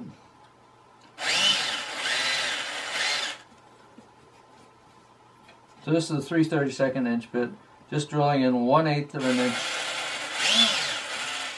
in the top of the hole. Okay, now we should be good. The screw threads will be down in the 1/16 inch part of the hole, but the unthreaded shank of the screw will be in the 3/32 inch part of the hole. And so that'll hold well, but it won't split. So that should be good. And that was easy. Nice to follow up a kind of more difficult part of the building process with the Draketail support assembly with something as easy as drilling those holes. Okay. Now, in a minute, we'll move on to working on the bottom pieces, but I'll do a little prep work first. I'm going to cut all the little wire ties first, and then we'll be putting the bottom pieces together. So it'll start to look like a boat. Oh, one more drilling thing. Remember we match drilled the two bottom pieces. But then we put the doubler on, and as we anticipated, the doubler covers up some of the holes. Okay, one more quick drilling process. Remember, we match drilled the holes into the second bottom piece, but when we glued on the doubler, we knew we were going to be covering up some of those holes, and we'd have to re-drill them. So let's do that. Re-drilling those holes. Three holes at the front and one hole. Three holes at the back at the stern and one hole at the bow. So we'll go back to our number 53 bit and drill out those holes. And that's easy. And then we'll be. I'll do a little prep work. I'll cut the wire ties. About a 4-inch tie should be perfect. Then we'll wire the bottom together.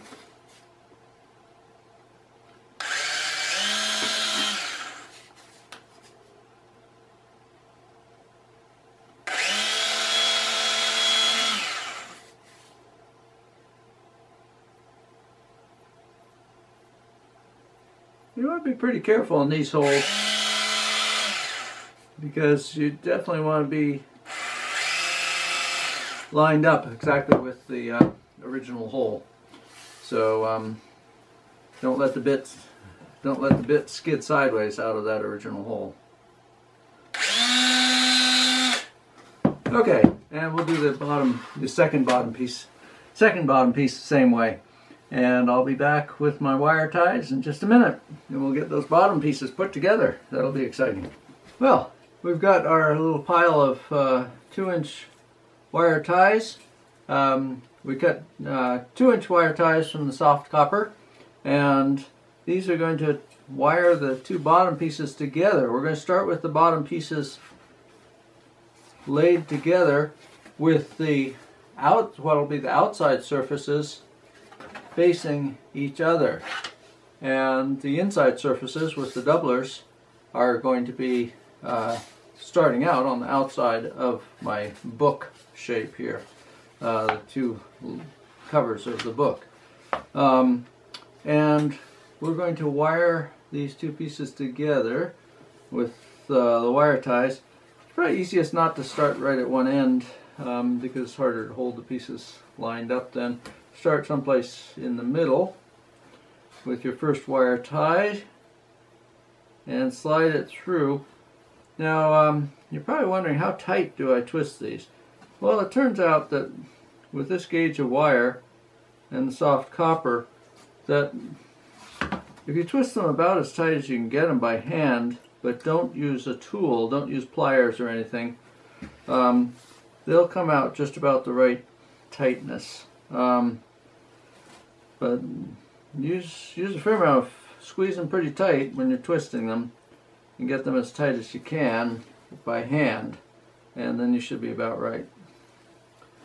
Okay, there's one, and now I'm going to go to all the way up to the bow to stabilize it, and then I'll go all the way to the stern, and then I'll fill in the other ties.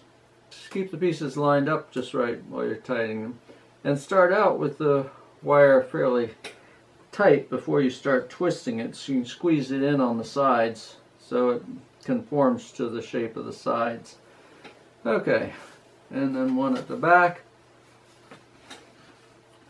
Go all the way to the very back now.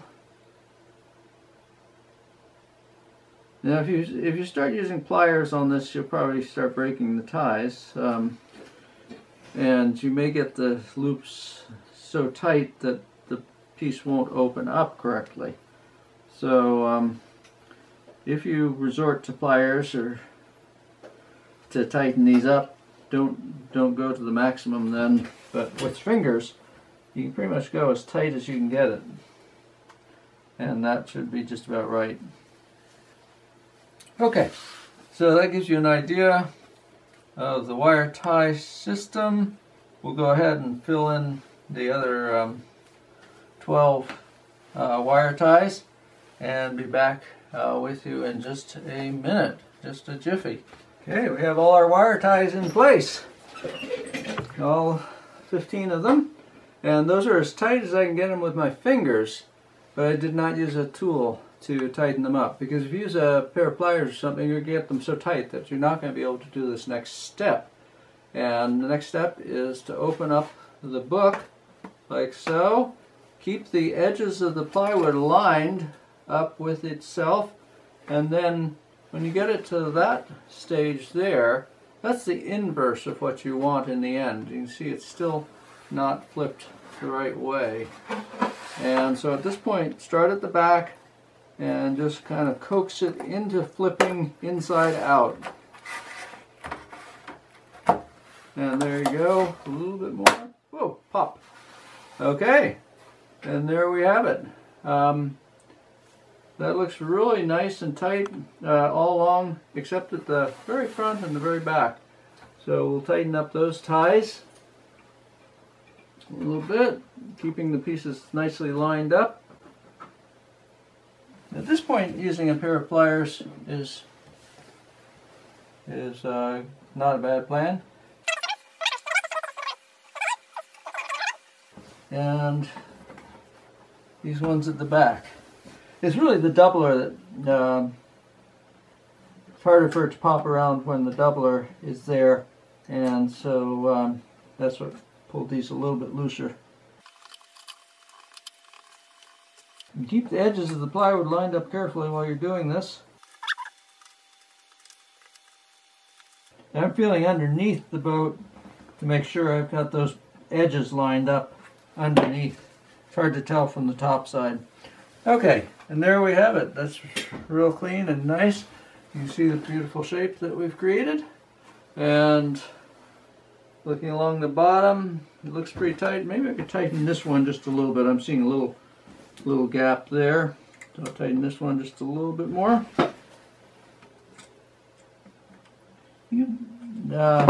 Initially, you may find that you've broken a couple of these ties if you're not used to doing this kind of thing. Not a problem, just put new ones in. Okay, and there we've got a bottom in great shape. Now we're going to take floor number 4. Remember, the two that you've laminated together are 3A, and this 3A and 3B. We've numbered the floors from the first one. Number 1 is at the bow, and number 7AB is the very back one. And we're not going to put that one in yet. That's a little bit, we're going to wait for that one. So 3A and then 3B, 3A and 3B, 5A and 5B you can tell because they have the notch for the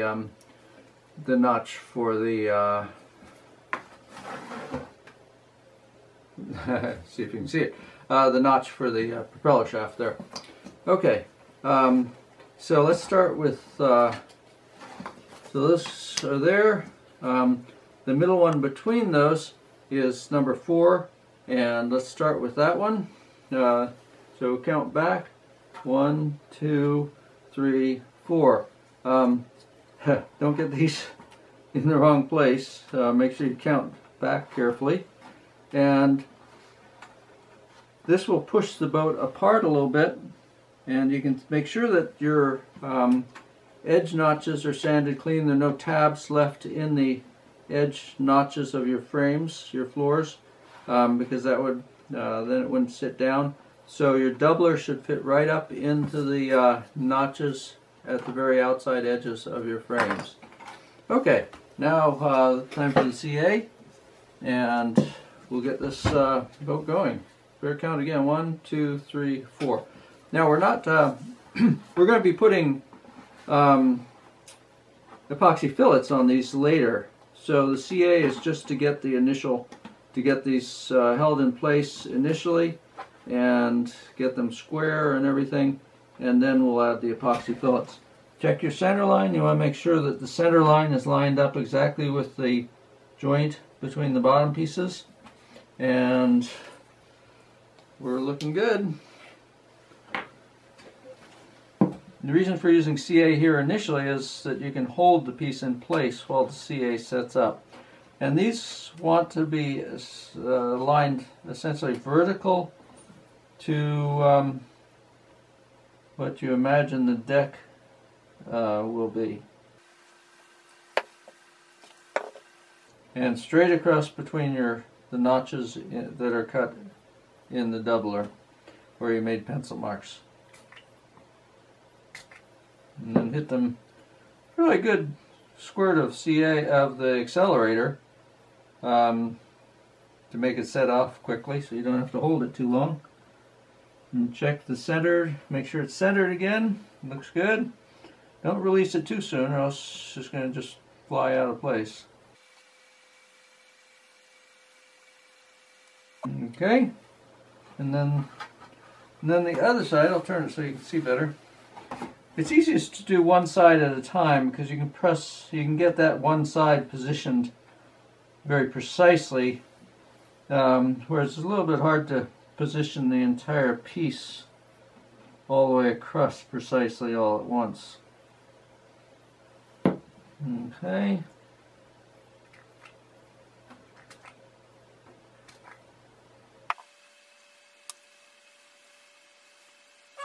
Number 4 is in. Now let's leave. We're not going to do 3A B or 5A B yet because they have to be positioned exactly right. If they're too close together or too far apart, the engine floor won't fit in there. Yeah, that's what that cutout is for. So we're going to wait on those until we get the other ones in. Okay, but we can do. It's not a bad idea to place these so you make sure you're not putting them in the wrong place. Okay, and this will be 5A and B, and this will be 3A and B. Faced. The cutouts have to be facing each other when we get to this stage, but don't do those yet. Okay, let's go back to the back and do 6A here. Check your center line, but if your doublers are glued on accurately, the center line almost has to be. Now I can do both sides of this one pretty easily, so I'm going to do all 4 tabs at once.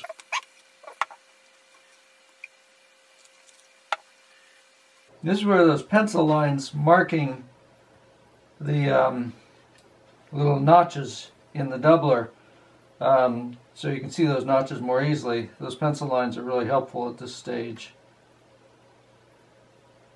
Make sure that these frames are straight all the way across the boat, that they don't have a big curve in them or something. And that should do it. Okay. Nice. The other thing you want to make sure is that the frames are all the way down in the bottom of the boat, that there's not space underneath the bottom of the frame.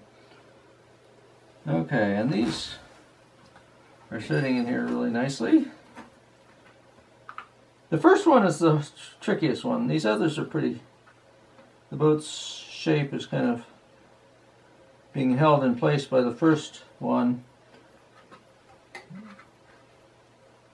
Now this one I'm having to pull the side in just a teensy bit to make it tight on the frame. So that's a little bit different than on the first two.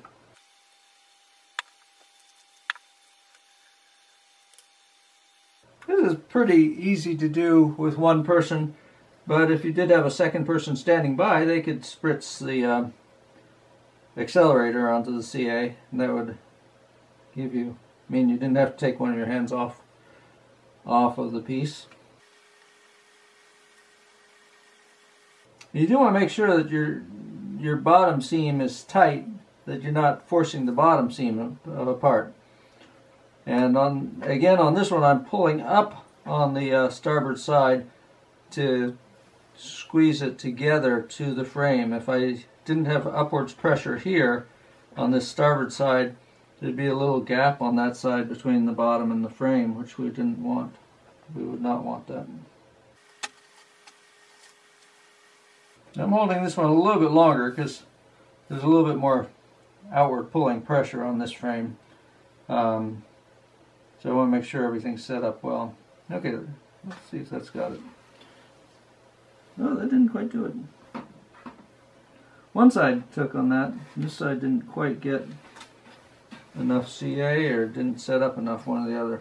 Let's add another dot here and spritz that. If you don't hit it directly with the accelerator, it takes a lot longer to set up. So being able to aim the accelerator accurately is a big part of this process. Good. That's real tight, and then this front one. Now on this one side is fitting perfectly, the other side isn't quite fitting. I wonder if there was a tab that dropped in right there, or if the cutting file isn't exactly precise on that side. So we're going to just cut that back just a teensy bit so it'll notch in correctly. And we don't want these we don't want the frames to be held up out of place by the doubler. That should work.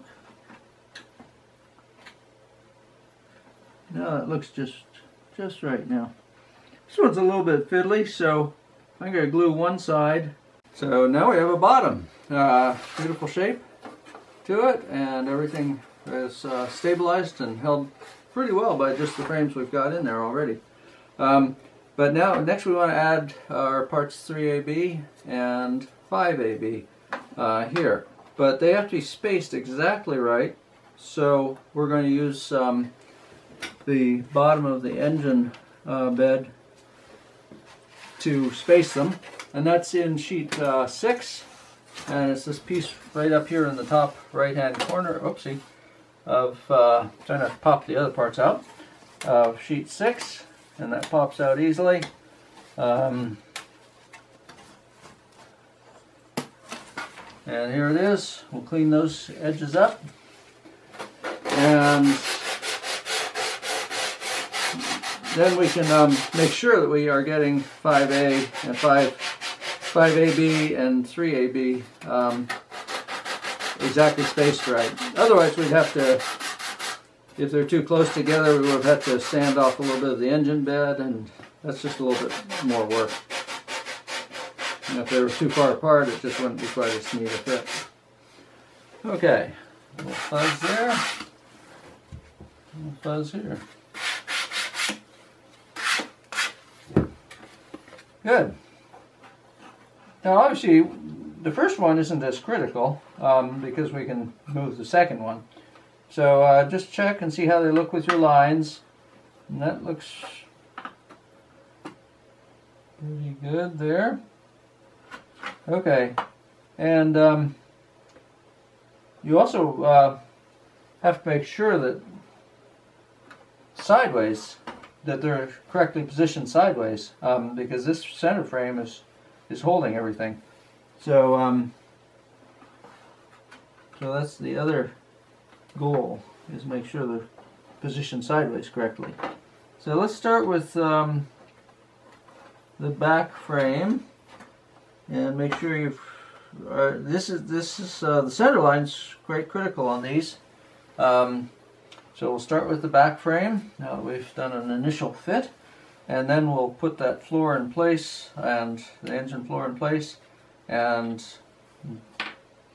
position our 3A and B carefully. That is lying so nicely. I'm going to do this in two sides again, the way we started with the first frame. A little bit more of a dot there. Check the center line. Center line looks good. Spritz. Okay, on this side.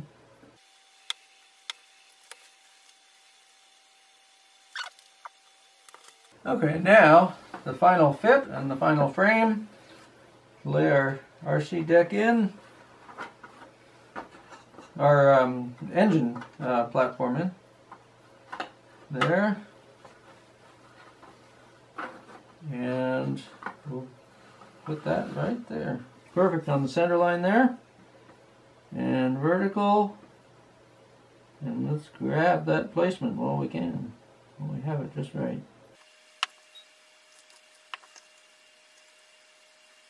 On these, make sure you aren't tipping it in over the engine platform, because then the engine platform wouldn't be able to lift out again. We don't want the engine platform in there permanently yet.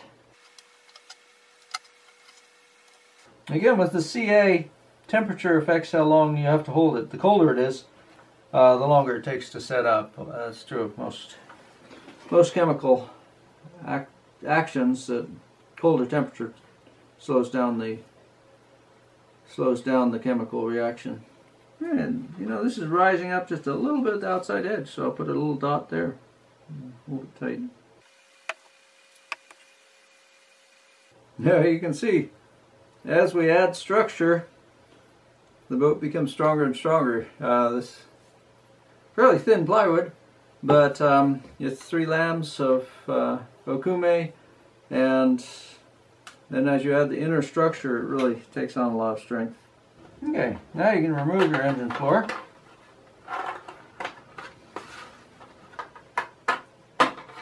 There, and we have a perfect fit. So, beautiful. Next step that we'll be working on will be with the sides, and the starting point. Well, let's get our cap. Remember to put your cap back on the CA. Treating the CA correctly is part of what makes it so easy to use. If you forget to put your cap on, forget to wipe off the tip, or forget to put your cap on, the CA progressively gets more difficult to use. Wiping off the tip is really important, because otherwise any CA that's gotten on the outside of the tip will set up under the cap, make the cap hard to get off, and eventually keep the cap from screwing down tight enough to seal the bottle correctly. Okay, now check your wire ties again. Make sure everything looks tight and that you don't have any big gaps anywhere. And good. Now on the side pieces, let's set the bottom aside. There. On the side pieces, we're going to wire tie the bow together, and then we're going to try fitting it to the bottom piece and see how it fits. So you'll need 4 more 2-inch ties. And these are going to be tied on the outside.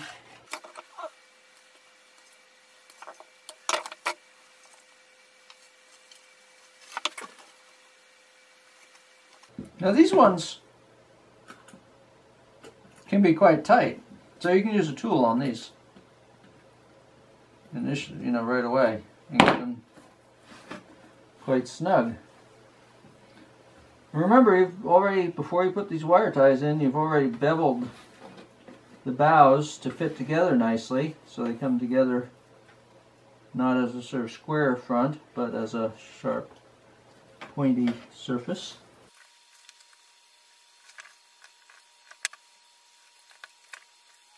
Okay, here we are. Now let's set the two together.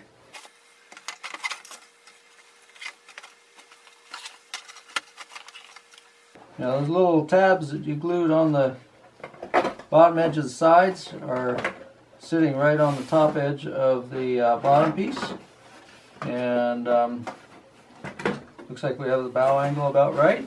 A little fiddly again here. And we're actually going to do fillets on the bottom before we really put this together. We're just kind of looking at it to see how it's going to go.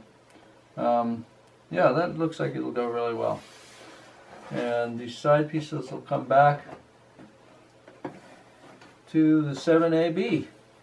Okay, so let's set the side pieces aside for now.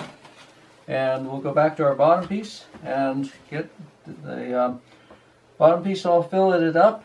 We'll do fillets along each of the frames on the bottom piece and along the center line as well, just back to 7A, to 6A, the frame 6. So we'll just do the center line back to frame 6. We will not do any farther back in the back of the boat because we want this area still to be able to be flexible. So when we fit in 7A, 7B, or here it is in fact, when we fit in this whole piece, we can still be adjusting the angles to fit everything, the sides and the bottom. You can see this is going to spread just a little bit more back here to get this piece in. So anyway, don't glue your center seam behind 6A, behind frame 6. Okay, I'll mix up some epoxy. Looks like we'll use, let's start with 3 large marks and see how far we get with that. Just a quick note here, it's a little rare, but it does happen occasionally. It depends on a number of factors, and we're not quite sure what they all are. But sometimes epoxy, this is the pre-thickened, sometimes epoxy will crystallize, just like honey will. And just like honey, some batches of honey, some honey last for years without crystallizing, and others crystallizes, it seems, in just a couple of weeks. So this is pre-thickened, but it's not very usable in this form. And so to return it to its normal state, you just want to heat it up. So I'm using the bottom of an orange juice container, and because it has a metal bottom, so it makes it so it heats quite quickly, and I'm just heating it up on a 100-watt light bulb, often setting the container out in direct sunlight on a warm day will do just as well. So it doesn't take a lot of heat.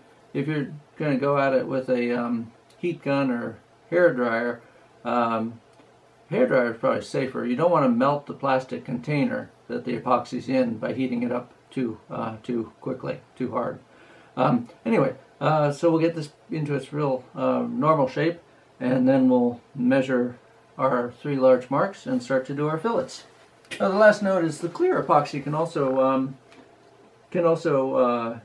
have crystallize, and in that case, you just see it turns a little bit white and lumpy and not as fluid.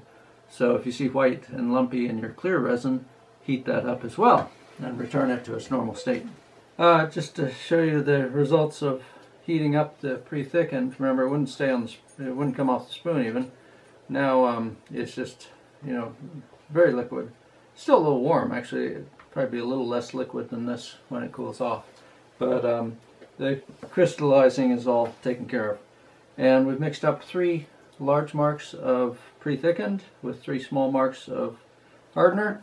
And the first step, we're just going to brush on either side of each of these and up the edge of each of the floor frames, the V frames, about 1/4 of an inch on either side and up 1/4 of an inch. Because even though this is pre-thickened, before it has the phenolic powder in it, it's still liquid enough to saturate the wood really nicely.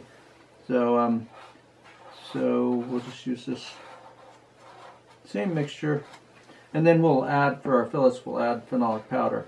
And at that point, it's thick enough that it's not going to saturate the wood. And so you'd be sticking to the surface of the wood rather than binding down into the wood grain below the surface.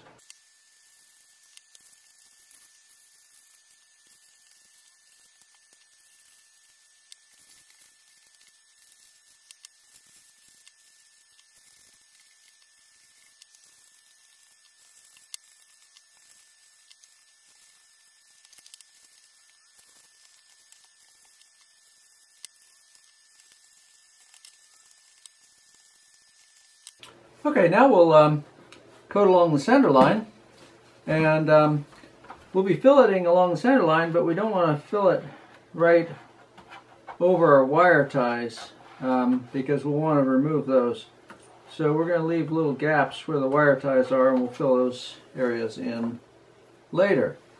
So, you know, getting a little epoxy on the wire ties is okay, but try not to get them plastered with epoxy. And again, on about a quarter of an inch on either side of the center line will be just right for your fillet. This epoxy is much stronger than most people realize, and so the inclination, the tendency is to use a lot more epoxy than necessary, which doesn't really add, it doesn't add significantly to the strength because it's already much stronger than it needs to be, and just makes it a little less neat and tidy and clean. So very small amounts of epoxy are very strong.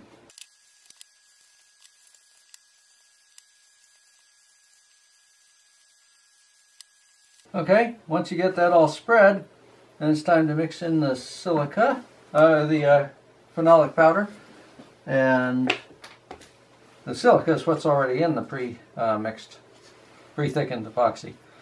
So we'll mix in some of the phenolic powder and get a nice creamy smooth mixture. A lot of the trick to the epoxy work going really smoothly is to get these mixtures exactly right. So that's about half a teaspoon here we'll start with. If you get them too dry, it's really hard to work with them, the mixture. It just doesn't spread smoothly, and it doesn't, little sharp barbs from spreading don't fade back into the overall mixture, overall surface, and form a smooth surface again. So it's much harder and if it's too runny, of course, then your fillets aren't going to stay in place. They're going to sag down. And so here's, see if you can see that. Here's a mixture. That's sagging a little more than I want. And so let's add the tip of a teaspoon further and see what we've got. So we've added a little bit more phenolic powder here. Let's see how this looks. Still very creamy and smooth. And these are pretty small fillets. A little bit more sag than I want though. So let's add another, about the same amount again, just the tip of the teaspoon, about a quarter of a teaspoon at the most. And let's mix that in. Now we're looking pretty good. Let's try this sag test here. That's a pretty big glob. A little more sag than we want still. Another, a little less than a quarter of a teaspoon this time, right on the tip. If we did any more now, it would get too dry and sort of sticky and putty-like. More like not very spreadable peanut butter instead of like mayonnaise. Okay, so that's a big blob. You can see it's still sagging a little bit. Can you see that against the background? Still sagging a little bit, but it's pretty, it'll eventually fall off. But if I had a smaller blob, like this, it would probably set up just about the way it is right there. So, and we're still creamy and smooth, so looks good. Okay, now these fillets we're going to do with our popsicle stick, and which we had right here a minute ago. Here it is. So we'll clean this off, and new technique here. We'll just start right here in the middle and place the epoxy and then spread it, and that makes a real nice, clean, cute little fillet there. And then when we get it all spread, we'll make a little plywood tool from the scraps along the edge of our sheets of parts and scrape off the excess along the edge that squeezes, that pushes out as we do our fillet pushes off to the edge as we do our fillet. Okay, I don't know if you can see how nice that is, but it's a very cute little fillet there. See right in there? It lays right in there, and it is real clean and neat. So right along there. Just the shape of the tip of the popsicle stick. I'm going to do a couple of fillets, then I'll clean them off, and then I'll do a couple more and work all along. Now if it's really warm where you're working, if it's over 70 degrees, much, you know, like, or over 75, you might want to mix smaller batches, like maybe start at the beginning with just 2 pre-thickened, because doing these fillets is, you know, takes a little bit more time, and you don't want to be too rushed. And if the epoxy starts to get thicker, it's going to be harder to do a real nice fillet. It won't be as creamy and smooth as you want. Okay, then let's use this for cleaning off, and we'll just sand it to a square tip first. This is actually the same wand that we used before on our bracing, our gluing project. And we'll do a bit of a chisel tip on it. And it should be good. Just sanding it from one side, not both sides. Okay, and then this will work really nicely to just clean off that excess epoxy and leave a clean surface. And that epoxy we can use over here. Actually, I really have to work from the side, sliding down towards the middle. I don't know why, but the angle's better that way. The goal is not to disturb your fillet as you clean it up. If you're scraping your fillet back off, then you'll have to redo your fillet. And most of this work won't be visible, but you'll know. So it's kind of fun to do it precisely and neatly. Although it won't really affect the final strength or beauty of your boat at all. You do want to make sure on this 3AB that you don't have any epoxy up in the cutout where the engine bed lies, because that will make your life more difficult later. And there, that's the first frame all done and cleaned up. I'll show you we'll do the center line in this area too, and show you how that goes. Now this isn't really quite like a real fillet because it's such a shallow V. We'll go right up to the wire, but not onto the wire there. And then along here, because we'll pull those wires out later, and then we'll continue our fillet where those wires were sitting. Now the next batch, this won't be enough for all these fillets and the center line. The next batch, so we'll only mix 2, but if it's really warm where you are, just mix 1, because otherwise you're going to be running out of time on this, and it is a little bit more time consuming doing these, you know, kind of really neat and fairly precise fillets in here. And if you're too rushed, it just won't. They'll be strong enough and work fine, but it won't be quite as pretty. Okay, well that's how it goes. I'll give you a close-up look, and then we will let you keep going. So you can see the nice clean fillet along the center line there. Not a very big fillet. It's about 3/8 of an inch wide, and more or less flat across the top. It dips down a little bit in the middle, and a nice fillet on each side of frame 3AB. Okay, So finish that up, and we will be back with you soon. Remember though, don't do anything behind frame 6. No centerline fillet, because that angle is going to change. This flares out quite a bit more back behind it. Okay, good. So we finished spreading all our fillets on all the frames, the V-floor frames, and did a partial fillet along the bottom. Everywhere there wasn't a wire tie, we have a fillet, and we'll fill in around after we pull out the wire ties, after all the epoxy is set up, we'll pull out those wire ties and fill in those gaps in our fillet. And we did not do any epoxy behind the sixth frame back. 1, 2, 3, 4, 5, 6. And we went all the way to the bow. At the bow, the very tips of the bow, we noticed a little bit of a gap between the 2 points of the bow. So we put a rubber band around that, kind of just enough to pull those together tight. And now we just let it set up.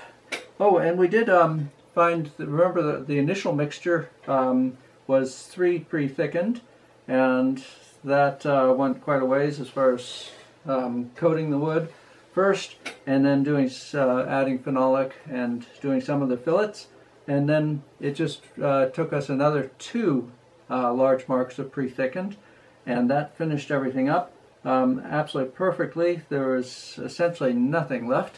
But everything was, we didn't want any more epoxy than what we had. So 2 more large marks of pre-thickened was exactly right. And that was using up, using, in addition to spreading our fillets, cleaning them off and using all the epoxy that we cleaned off along the edges at the same time. So now we just let this set up, and we will have a very, very strong bottom to our boat. So splendid. And next step will be working with the sides and getting the sides incorporated and taped in place, and the Draketail support piece will then be added, and this bulkhead 7A, 7B. So moving right along with getting this boat hull together. Fun project. Okay, talk to you soon. A quick discussion about the deck. A couple of possibilities here. First of all, take the deck out of section sheet number 3, and carefully, without breaking the edges or breaking the thin pieces along the outside edge of the deck. Because if you do decide you want to do planking lines on the deck, that is one way to do it, to use the outside edge of the surrounding piece of plywood, the scrap, which essentially is going to be the scrap piece of plywood, to trace your deck lines on the deck in parallel lines parallel to the outside edge. To do that, you have to be very careful with this piece because it is delicate. But to do that, first you have to make sure you've sanded off all the tabs on the inside and have a perfectly clean surface along here. If your finger feels any roughness in that surface, you're going to see a bump on your deck lines. And then mark the deck, decide which is the best side of the deck, sand the deck nicely with 220 grit sandpaper, the best side, choose your best side. I'd say what actually would have been the bottom side of the deck when we cut it out was the side, the grain I like the best. So you can use either side of the deck. So first make a 1/4 inch mark in from the side, about 2 inches back from the bow, and then another 1/4 inch mark in from the side, just about amidships, and then another 1/4 inch mark in from the side towards the stern, and then a final one at the very back. And those give you some guide marks, just very, very light marks, just barely visible. And then with your cleanly sanded edge, you can lay that down, lining up with the marks, starting with your template lined up at the bow, and using the first 2 marks, draw that line to the midships, and then you're going to have to reposition your template sliding forwards to line up with your other marks and draw the rest of your line around to the stern. And then keep moving your template in a 1/4 inch, make 1/4 inch marks moving in, redraw. Now if you don't have a steady hand, or you just want to build the boat and move ahead, the standard deck without any deck lines is very elegant too. And in fact, it really emphasizes the natural grain of the wood more. So if you enjoy the detail work, it can look quite nice. Those pencil lines, when they're varnished over, do look convincingly like planks. And you can use a mahogany stain varnish, mahogany stain mixed in with your varnish on some of the planks to accent the different contours of the wood, or the different, the king plank versus the edge plank, and then the planks towards the middle can be natural colored, so it gives the effect of teak deck in the middle and mahogany edges. So it can be effective, and the instructions go into quite a bit of detail in the manual about that. But I wanted to build this one with the standard deck because the prototype that Carl has built out in Hawaii has the planked deck effect, and I wanted you to see how nice the standard deck can look as well. Also, this is a little bit faster to do it the standard way. So if you don't feel excited about the decking, don't feel you're missing anything, either approach turns out a beautiful boat and very, very dashing and elegant. And there is a lot of detail work when you get to the combing around the cockpit. That's a beautiful piece of mahogany, and that's accents really nicely. And also the rail along the edge of the boat is a beautiful piece of mahogany as well, which accents. So you have a lot of color and different woods involved in the boat already without doing the faux planking on the deck. Okay, so sand the side of the deck that you like the best. Make sure it doesn't have any blemishes that you didn't notice before as you sand it. And then flip the deck over upside down. And we're going to work this evening on the stiffening pieces that go across the deck to hold the deck stiffer. 4 of the pieces go in front of the cockpit cutout, 1 goes right behind the cockpit cutout, and 3 of them go across inside the cockpit cutout. And you think, well, that'll look awkward to have pieces going right across the cockpit cutout. But after we glue the deck in, we need those to be all the way across to stiffen the deck while we glue the deck in place. But after we glue the deck in, the center piece in the cockpit, the center plywood piece of the cockpit will be taken out, and the crust pieces, stiffening crust pieces, will be cut off flush with the inside edge of the cockpit. So not to worry about how that will look. Okay, the stiffening pieces, we need to get them, we want them to be perpendicular to a center line, so first we need to get a center line on here.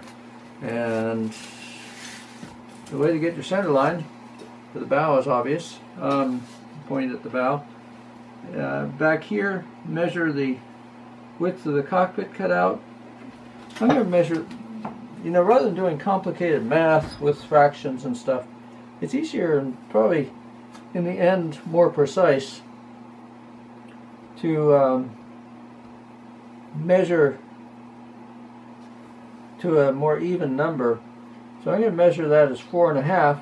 Then I'm going to slide my ruler sideways just enough so it's not really at either corner. It's about a 1/16 of an inch in from this corner here, and a 1/16 of an inch in from this corner. The 4.5 mark is in a 1/16 of an inch in from this corner, and the end of the ruler is a 1/16 in from this corner. So half of 4.5 is 2 1/4, and so I can make that 2 1/4 mark right there, and that's the center. You're more likely to measure it, I mean, it's measured really precisely. I would say it was 4 9/16, but you're more likely to make a mistake. It's also, you have to use you don't want to use up all your brain energy or brain power on something like that. So it's easier just to divide 4.5 in half and have the ruler just, you can eyeball that. A 1/16 at each end is easy to eyeball. Okay, now we've got our center line mark there, and if you have the luxury of a 4-foot straight edge, you're all set. You can just lay that down right to the tip. Remember, if you put the straight edge right on the tip, right on your mark, your line's going to be off center because the pencil line has a certain width to it, and so move the straight edge so it's very, very slightly off center, just the amount of the thickness of your pencil line off center, and then do a test at your mark to see if you've guessed the thickness of your pencil line correctly. And there we are, it looks good. Make sure this is the back side of the deck now, and draw your pencil line right on across all of this stuff, because we'll want to be able to center all our pieces. And coming on up to the bow, make sure your pencil line is going to work at the tip as well. And there. Okay, there's our center line. If you're working with a shorter rule, this is a 30-inch rule, a 29-inch rule, you can do pretty good work by just measuring as square across as possible. And again, you can do the same trick. I'm getting 8 3/8, but I'm going to make that 8 1/2 by sliding the ruler a little bit so it's overhanging here, and the 8 1/2 is overhanging the same amount here, and then I'd go to 4 1/4 and make my mark on the center line there. And then I can do it in 2 steps, from the bow to there, to that mark, and then from that mark back to my mark at the back edge of the cockpit. And since my ruler overlaps that center line, where I've drawn the center line, I can make sure I've got everything, that is parallel to the line I drew from the front of the boat when I draw the line from the back of the boat. Okay, now the stiffener pieces are in part sheet number 6, and they are, I'll flip this around so you can see exactly where they're located. They are these narrow pieces here and here. There are 8 of them, and so we can just pop those out. If you press from behind and push right at the tabs, you're going to be able to pop those out without having to use a knife to cut the tabs. It's just on the really delicate parts, so we want to be careful and sometimes use the knife to cut the tabs. Okay, so we'll pop those out and sand the edges flat, and I'll get the rest of those out in a minute. And now we want to also leave the rest of those parts in place. It's easier to find them. We want to put in our cross lines using a square, and at the correct markings, at the correct positions. So we're measuring back from the point at the bow, 4 1/2 inches, and then 8 inches. So let's line that up with the bow. We come back 4 1/2 inches, make a cross mark. Come back 8 inches, make a cross mark, and then 11, and then 13 1/2. 11, and now we have to switch to longer ruler. Line that up precisely. So 11, 13 1/2, and then 19, and then 27 and a half, and then 32 and a half and 39. Good. And then with the square, you want to draw lines perpendicular all the way across. So you can draw, there's a number of ways to do that obviously. You can draw it out to one side and then just use your straight edge shorter ruler to carry it on across the other side. So I'm going to draw these out perpendicular. I'll keep going all the way back doing these lines across, and then I'll come back to these lines with my short straight edge and just carry them across all the way across the other side. Remember, this is on the back side of your deck. You don't want all these lines to be showing on the top of the deck. So don't mess up with that.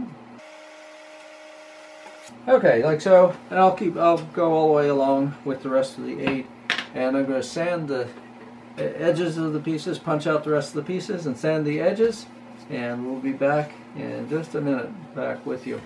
Okay, talk to you in a minute.